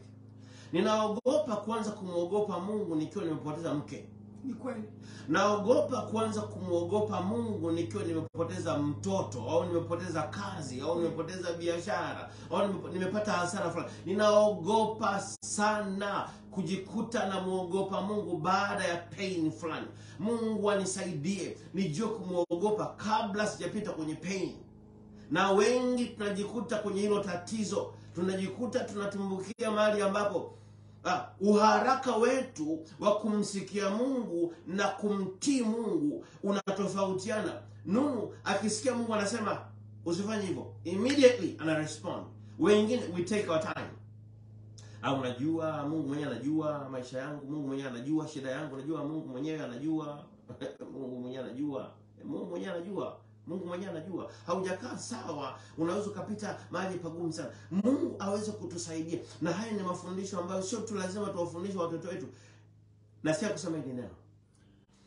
Baadhi yenu mnatusikiliza leo, hamjapita kwenye background ya wokovu ambao unafundishwa ole na maonyo.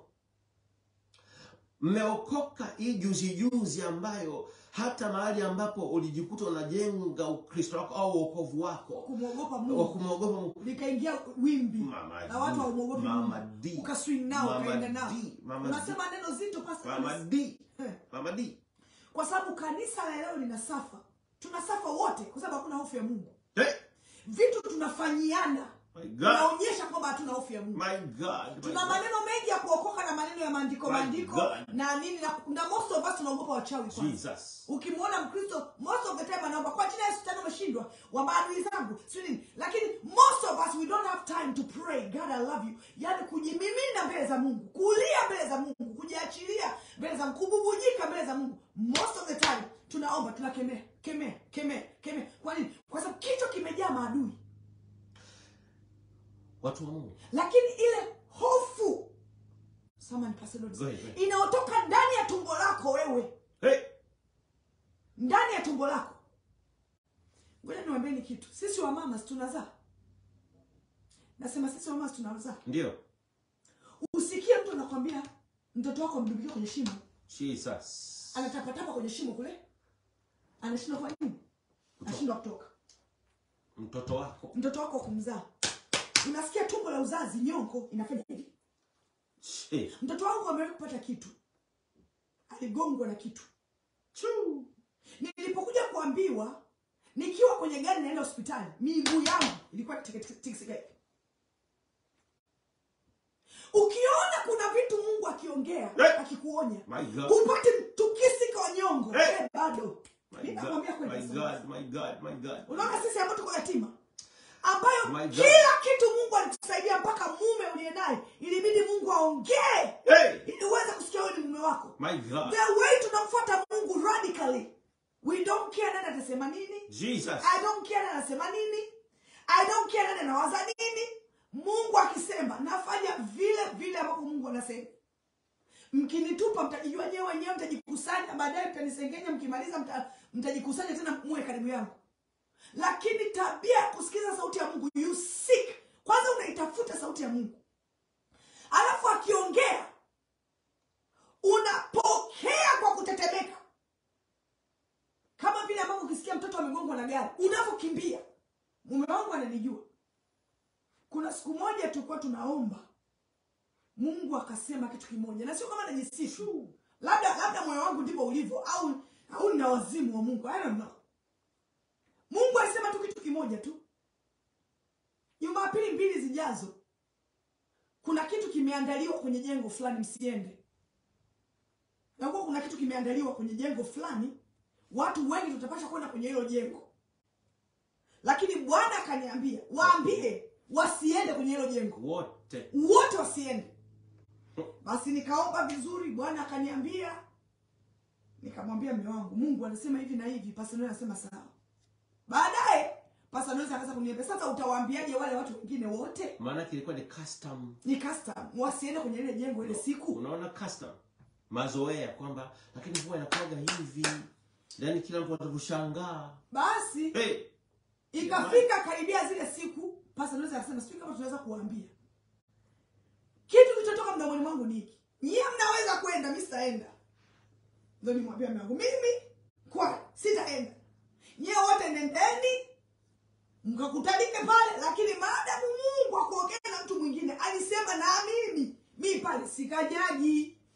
Pastor Donis akasema, kama una uhakika Mungu amekwambia na mimi siendi. Nikamwambia waambie watu wote wasiende. Pastor akawatafuta watu wote ambao walikuwa wamekaribishwa hapo, jamani hiyo siku sio siku nzuri, msiende. Tumekaa imepita wiki 2, anatupigia mtumishi mmoja wa Mungu wa hatari. Anasema Mungu anasema nabii, mmefanya vizuri kutii, siku fulani mngeenda pale, kuna kifo kilikuwa kimeandaliwa. Na Bwana kumwambia aje kuomba na sisi siku ya Monday. Wewe unajua Monday wewe.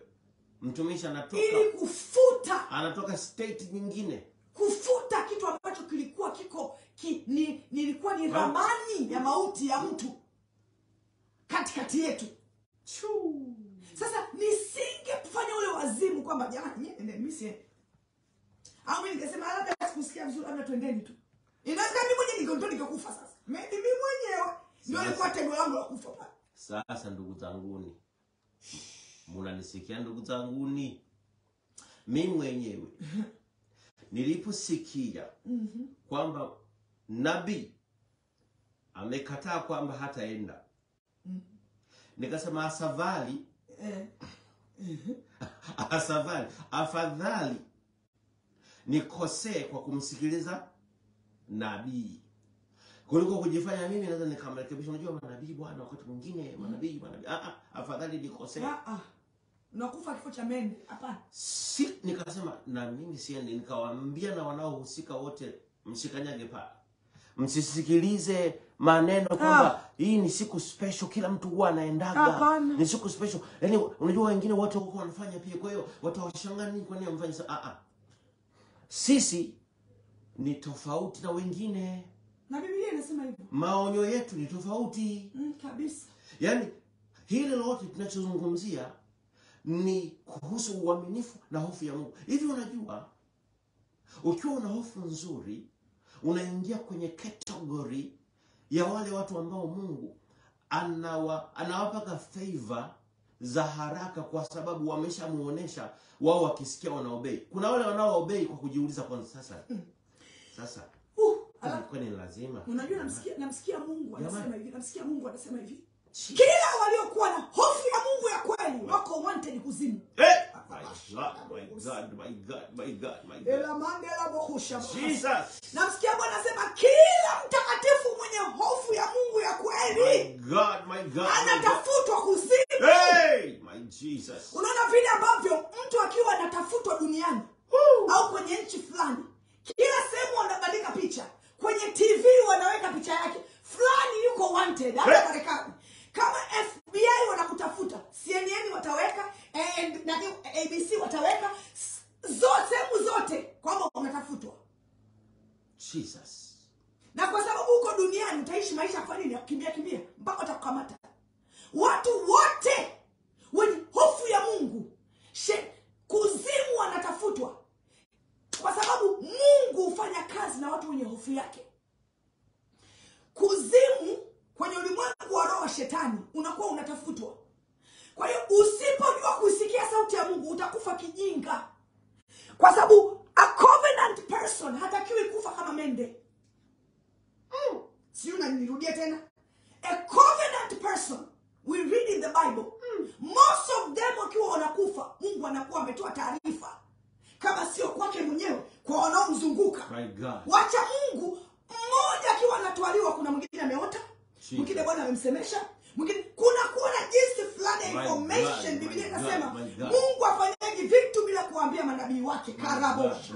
Anasema Mungu afanyaje vitu bila kuambia hawapendao. My God. Kwa hiyo unapokuwa ni mcha Mungu, unakuwa uko wanted.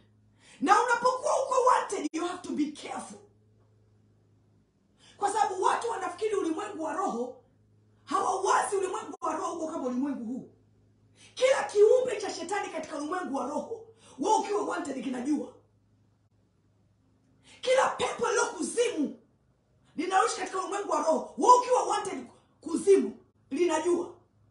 Kwa hiyo the same person unatafuta kuzimu ukiwa Marekani, ukisafiri ukaenda Tanzania, wingi wa mapepo yanakutafuta ni vile vile.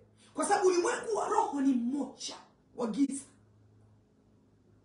Kwa hiyo ukae ukijua shetani hata ruhusu hofu ya Mungu iendelee kuongezeka kwako. Atakuwa anakuletea watu hata huyu semeokoka lakini mbona ana hofu ya Mungu. Analenga kupunguza seriousness ya fear. Hata yule mchungaji mbona ana nguvu ya Mungu, si bwana wanawake. Analenga kupunguza the sensitivity of fear. Unajua kuna kuna sensa zingine ziko very quick, haijapunguzwa nguvu. Kuna sensa zina sense movement, haijapunguzwa nguvu. Hata kama upepo kajifanya sensa inasema hata yule ni nabii lakini mbona anaishi maisha ya uongo na anaendelea kutabiri? Ninasikia Bwana anasema. Karibu pastor. Nasikia Bwana anasema. Bwana anasema atawatumia kwa kiwango kikubwa wale ambao they are quick to obey. Ndio anabashika Quick to obey.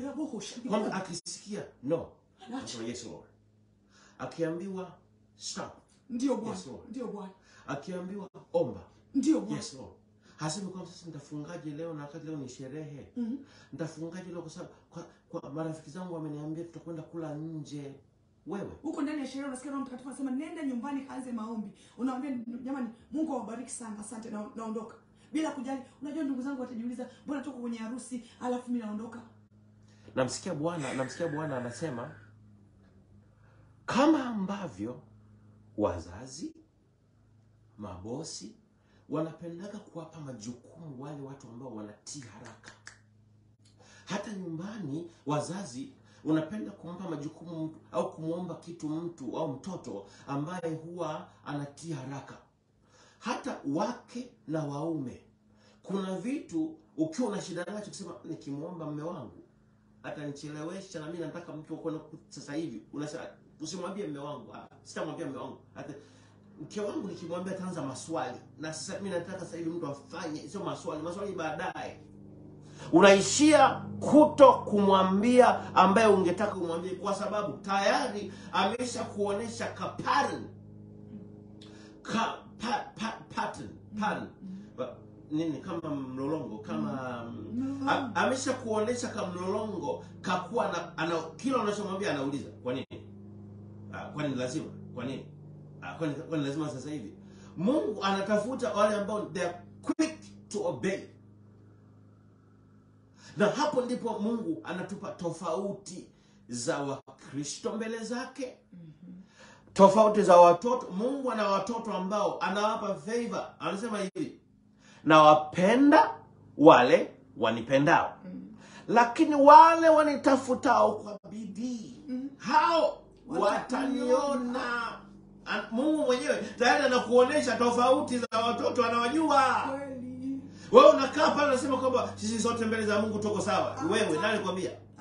Hatuko sawa. Ni maneno ya uongo na injili ya uongo kwamba wote mbele za Mungu ni sawa. Sio kweli. Hatuko sawa mbele za Mungu. Na Mungu mwenyewe anasema na wapenda wale wanipendao, lakini wale wanaonitafuta kwa bidii, hao ndio watakaoniona. Hawa wengine ambao na wapenda wananipenda hawataniona. Mungu anamwambia Miriam na Aaron, mstari wa 10 sura ya 12 ya kitabu cha Numbers, anawaambia kama kuna manabii katikati yenu, mimi Mungu huwa anasema nao kwa ndoto na kwa maono, lakini mtumishi wangu Moses Musa ninasema naye ana kwa ana. Anakuonesha Mungu tena tofauti ya watumishi. Hatuko sawa mbele za Mungu. Na anasema na sababu kwa nini naongea naye face to face. Because he is faithful, ni mwaminifu. Mstari wa 7 huo. Katika nyumba yangu yote. Yes. Anasema shows us kwamba Mungu anatake very serious faithfulness. Jambo la uaminifu wako wewe mbele za Mungu. Mungu anazungumza. Yes. Ukiwa mwaminifu mbele za Mungu, hakuangalii kama wengine. Ukiwa mwaminifu mbele za Mungu, hakusikilizi kama wengine. Ndipo utaniita nami nitakuitikia. Come on. Ndipo kabla hujaomba tayari nimeshajua ni kitu gani unakihitaji. Come on. Hivi vitu lazima tuvielewe. Come on. Kingine cha muhimu pastor, watoto wetu tuwafundishe watoto. Katika mambo yote ambayo unaweza kuwa umesikia leo na ukayasahau, ili usisahau. Wafundishe watoto wako ole za Mungu. Wafundishe watoto wako ole za Mungu. Maonyo ya Mungu. Wafundishe watoto wako maonyo ya Mungu. Wafundishe kila usiku. Waite, uinject vitu vya kimungu. Ukimjaza mtoto vizuri kuhusu mambo ya jinsia moja, Mungu anavyochukia mambo ya jinsia moja. Ndio hivyo nitaka niseme hicho mambo ya toka mdogo, usagaji, usagaji, madhara ya kimungu kuhusu ili swali linaloendelea duniani sasa hivi. Waambie watoto wako asije mapema, tuwafundishe watoto wetu. Unaona jinsi ambavyo tunaachaga ndugu wanakaa majumbani mwetu, na naomba mnisamehe sana ninachokwenda kukisema. Hiyo mila haiko sana nchi za nje, iko sana katika mila zetu za Kiafrika. Tunakuwa na ndugu wengi sana hapo nyumbani. Kila mtu ni ndugu. Wanaume na wanawake wanakuwa hapo nyumbani. Wengine wana tabia ya kuwafanya watoto hapo nyumbani. Sikia. Wewe mama unakuwa haujui. Sikia hiyo. Na mtoto hawezi kusema. Ametishwa. Kwa sababu hao ni ndugu wa mama au ndugu wa baba. Jamani, tunaishi zama za uovu. Narudia, tunaishi zama za uovu. Wacheki watoto wako. Mtu akifanya kitu cha hivyo, muondoe nyumbani kwako. Acha kabisa. Tabia za keep au kuficha vitu visivyokuwa za maana zilipita. Watu tunaowatunza majumbani mwetu wakishafanikiwaga huwa hawatukumbukagi. Narudia tena narudia, mnisikie vizuri kabisa. Kuna watu wengi tumewasaidia kwenye majumba yetu, wamekula majumbani mwetu, tumewasomesha, wamekula na watoto wetu. Leo wamekuwa ni mameneja wa makampuni mbalimbali, wamewasaidia hata watoto wako wewe kuwapa kazi. My God. Nasema hivi, watoto wako wamesaidiwa na wale watu watakupata kazi. Hiyo inakuonyesha when you raise your kids, teach them tabia ya kimungu. Ikiwezekana separate them kutoka kwenye ujinga. Kabisa. Usiubebisiti ujinga kwa sababu mtu ni ndugu yako. Kabisa. Ndugu yako ni ndugu wa jina. Kila mtu akioa na kuolewa, kila mtu ana responsibility zake. Na most of us baada ya pale, we don't even care about one another. Kila mtu analinda familia yake. Kwa hiyo wewe huwezi kuacha watoto wako wauawe character kwa sababu unatunza ndugu zako. And I'm so sorry to say that. Lakini I change, and that is reality. Mungu awabariki sana. Siku za mwisho uovu utaongezeka. Maasi yataongezeka. Ushetani utaongezeka.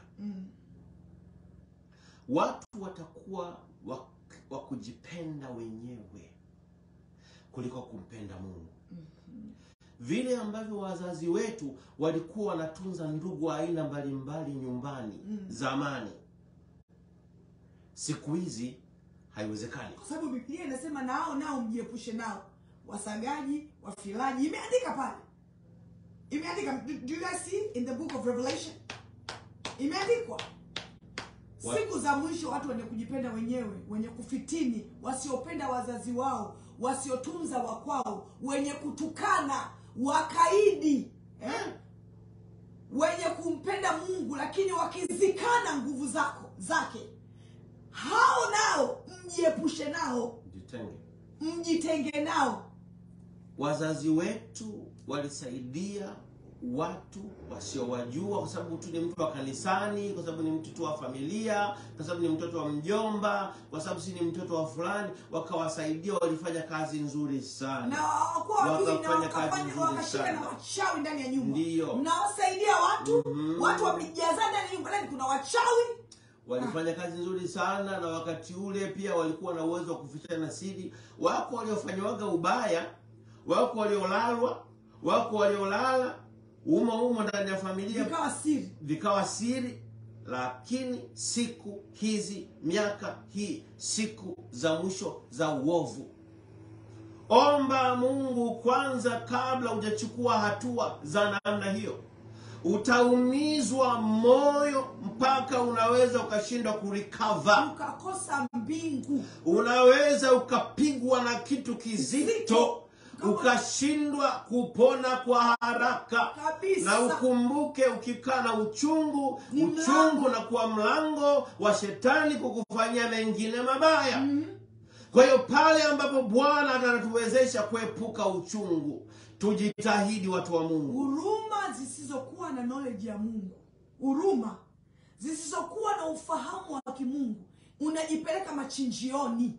Narudia tena, ukiwa na huruma alafu huna ufahamu wa kimungu, hizo huruma zako hizo ndio unajipeleka kujinyonga, kwa sababu walio wabaya watatumia huruma zako wewe wakumalize. Na tuhakikishe kwamba hata katika bidii yetu ya kusaidia watu, bidii yetu ya kusaidia sijui ndugu na kusaidia nini, tusaidie huku tukijua tunamfanyia Mungu. Lakini usipojiambia hivyo, unapomaliza kuwasaidia wakafanikiwa, watakudondosha wewe kama karatasi chafu. Wasiwaze kabisa kwamba ulifanya kazi kubwa kujikana, hukununua vitu fulani uwasomeshe, hukujenga, hukufanya hivi uwasaidie. Watakutolea mpya, utabaki jamani.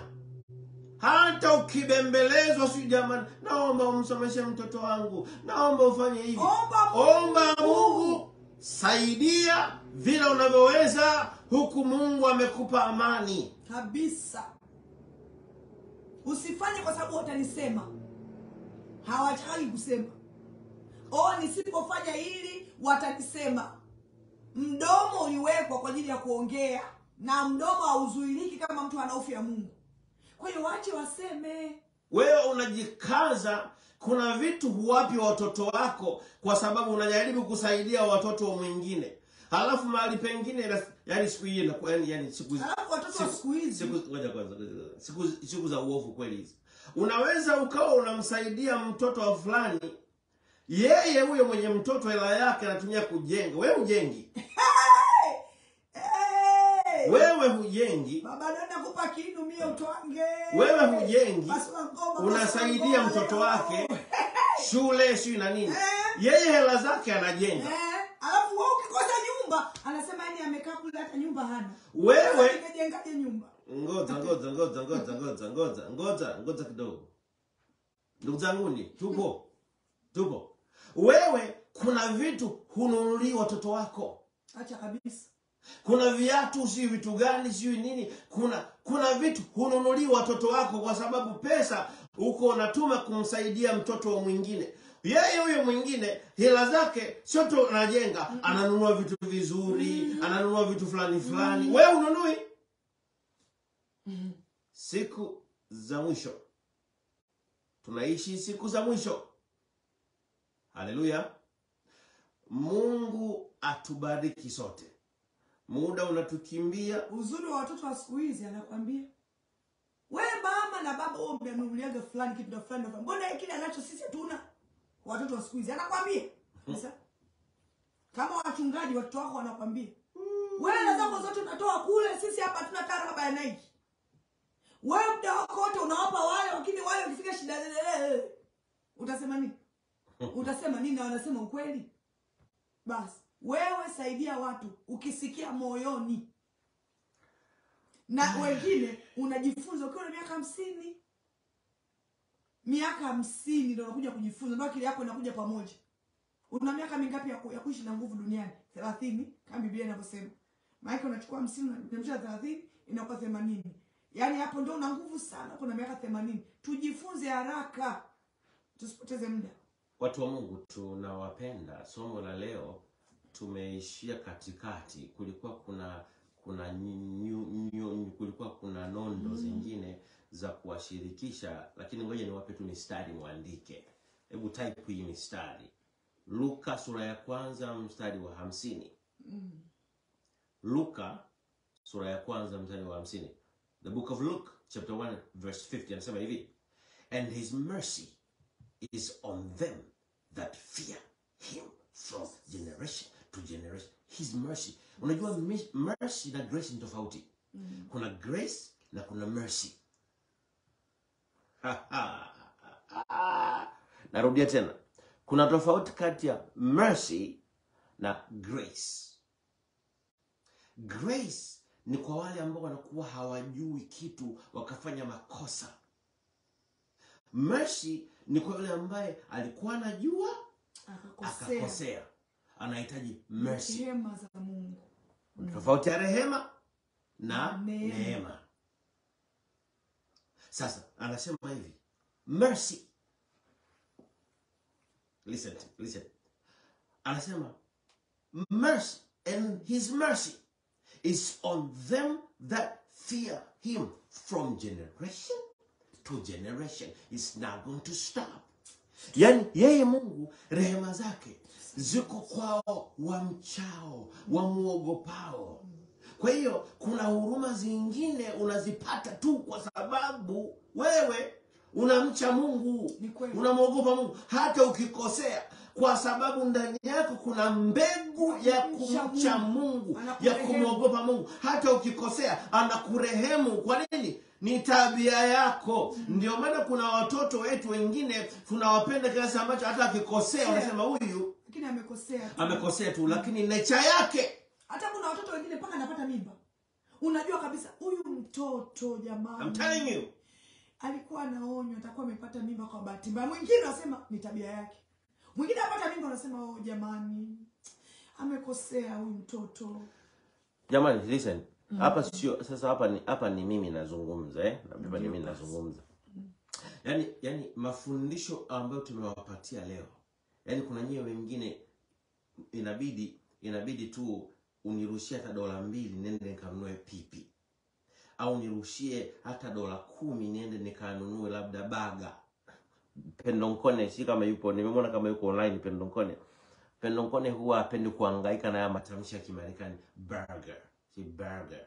Anasema tu baga.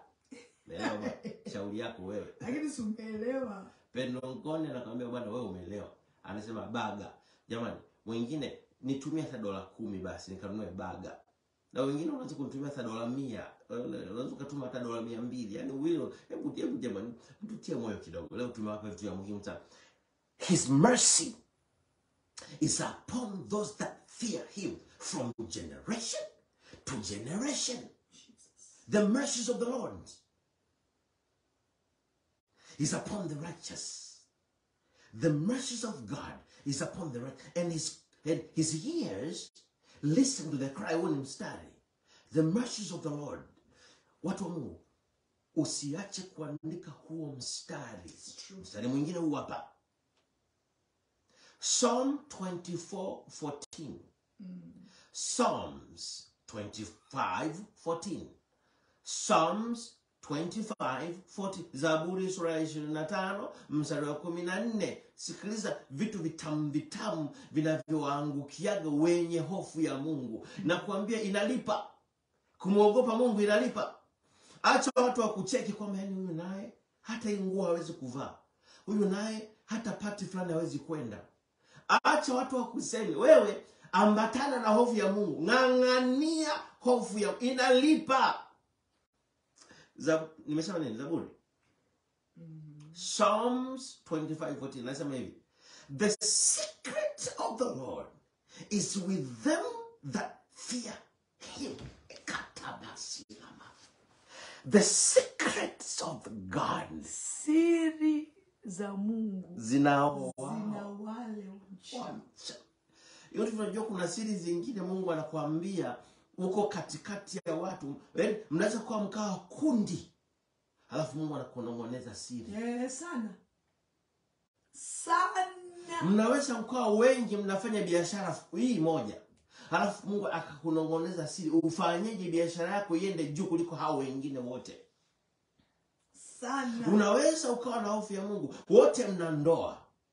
Lakini Mungu anakunong'oneza vitu gani ufanye ndoa yako iwe tamu. Kuna siri Mungu anaweza kana kudondoshea. Wengine hawapati. Kuna ugonjwa unaweza ukaanza kucreate ndani ya mwili wako. Alafu one of the reason akakwambia change diet. Haujaenda kwa daktari. My God. Haujachekiwa damu. My God. Nasikia tu Roho Mtakatifu anakuambia hallelujah. Diet kwa wiki nzima. Kunywa juice, kunywa hiki. Kunywa hiki. tumia tunda hili. Alafu chakula, ule chakula hiki. Anakuambia unywe kitu ambacho kwenye akili yako huwa ukiwazaji kwamba kumbe naweza nikanywa hiki, Bwana akaniponya. Ukienda kugugo, unajua ishawahi kunitokea mimi. Nilikuwa nisikia vingine mwilini, nikaomba Mungu, kafanya maombi ya kufunga. Siku ya mwisho Bwana akaniambia mbadilishe diet. Kunywa hiki, kula chakula hiki, na make sure unakula tunda hili kila siku. Nikachukua ile tunda nikaweka kwenye Google. Lile tunda kwenye Google ikaniambia linasafisha magonjwa gani. Yaani mpaka unamuogopa Mungu, unasema Jesus. Na nilipokula kile chakula na kunywa kama vile Bwana alivyoniambia, after 30 days yale maumivu sikuyasikia tena mwilini. Ule uchovu kwenye mwili ukao umeondoka. Sauti ya Mungu. Watu wa Mungu. Mungu ni mwema sana. Watu wa Mungu. Nimeweka cash hapo leo Bwana, leo mtufurahishe jamani. Hebu jamani, leo be nice to us. Leo jamani, be nice to us. Just be nice. Tumekupa vitu vizito sana. Just bless us today. Amen. We shouldn't be saying these things. We should not be saying these things. We should not be, asking you to bless us. Amen. It should be something natural. Yani kuna wengine ukiangalia cash app yako, the last time umembariki Pastor Donis And Nnunu, it was like 1950, 1916. Ebu tubariki. Tunakwambia vitu mstari wa mwisho sasa. Mstari wa mwisho alafu tunawaacha mnaenda zenu. The last scripture wandike. Philippians chapter 2 verse 12 to 13. Philippians chapter 2 verse 12 to 13, alafu tunamaliza. Okay. Wa Filipo sura ya 2 mstari wa 12 mpaka wa 13. Philippians chapter 2. Gloria, Mungu akubariki mama. Gloria anauliza Zel. Zel, yeah, exactly. Yeah, Nazel. Thank you so much, baba. Mungu akubariki. Yeah. Mungu aione sadaka yako hii. Watumishi wa Mungu tunapokwenda kuitumia, Bwana akuongezee zaidi katika jina la Yesu Kristo. Asante sana Gloria. Natamani kila mtu angekuwa anauliza hilo swali hilo. Gloria amesema Zel, afu mwingine aulize cash app, mwingine aulize labda your bank account, mwingine aulize labda ulizeni jamani, ulizeni. Ulizeni. Hallelujah. Philippians chapter 2 verse 12 to 13. Philippians. Pastor Nnunu atanisaidia kusoma Philippians chapter 2. Wa Filipo sura ya 2 mstari wa 12 mpaka 13. Wakati anaangalia, nirudie neno hili hapa. Kuna mahali maisha yanaweza kukufikisha. Ikabidi ufanye maamuzi kwa ajili yako. Ulishafanya kama maamuzi kwa ajili ya kuwafanya watu wengine wajisikie vizuri hata kama ulikuwa unapata pain. Time has come. You make decisions to save you. Jesus. You make decisions to protect you. You make decisions to protect your own children. Haya mambo sijui na urafiki, na hiyo tumekuwa na urafiki siku nyingi, hata kama wamekuwa hivi, lakini Mungu amekupa neema, kuna kitu kimetokea, kimekaa vibaya. Fanya maamuzi. Kuna matokeo Mungu anaruhusu ili kufunua mioyo ya watu. I am Jesus, my God, Mama D. Pastor Nnunu. Kuna vitu Bwana anaviruhusu vitokee ili kufunua mioyo ya watu. Unaweza ukakaa na mtu miaka 10 usimjue. Lakini kuna kitu Mungu anaweza karuhusu kikatokea. Jesus. Ndio akakujulisha yeye ni mbwa mwitu kiasi gani. Alikuwa anakusubiri akukule nyama na maisha yako wewe yawe nothing. Kuna watu wanaweza wakakuzunguka, literally wanasubiri kukuzika, lakini wewe una habari. Jana For some reason, I don't even know how I end up going there. Jana nikawa nasoma watu ambao wameshinda lottery. Huyu mmoja alishinda lottery milioni 450 na anaandika aliishia kupata milioni 4 kutoka kwa milioni 400. Kwa nini? Good question. Mwingine alishinda milioni 700. Alishia kupata milioni 5. Nikataka kujua why. Wote wanazungumza hivi. Walifanya kosa, moja ya makosa walifanya. Walijitangaza bila utaratibu. Kumbe ukitaka vizuri kuna watu wanaitwa trustees something ambao unasaini nao mkataba. Wao ndio wanakwenda kukuchukulia. Mungu wangu. Kwa sababu hao wengine wanasema walipojitangaza ndugu walianza kuchomoka. Halafu kinachosikitisha, huyu mmoja alikuwa ana mke. Tena wameandika cha ajabu sana. Wameandika alikuwa na mke na alikuwa na girlfriend. Nilishindwa hawatoe maelezo zaidi. How does this happen? Kwamba alikuwa na mke na alikuwa na girlfriend. Anasema hawa wawili walinikomesha kiasi ambacho inasikitisha. Anasema kiasi ambacho alikuja kuishia na milioni 4 na milioni 4 zikaisha, akajikuta anaambia I found myself without no penny, yani hata senti. Anasema nikaenda kwenye depression, kutoka kwenye depression nikatumbukia kwa mchungaji. Tumbukia kwa mchungaji wa Baptisti.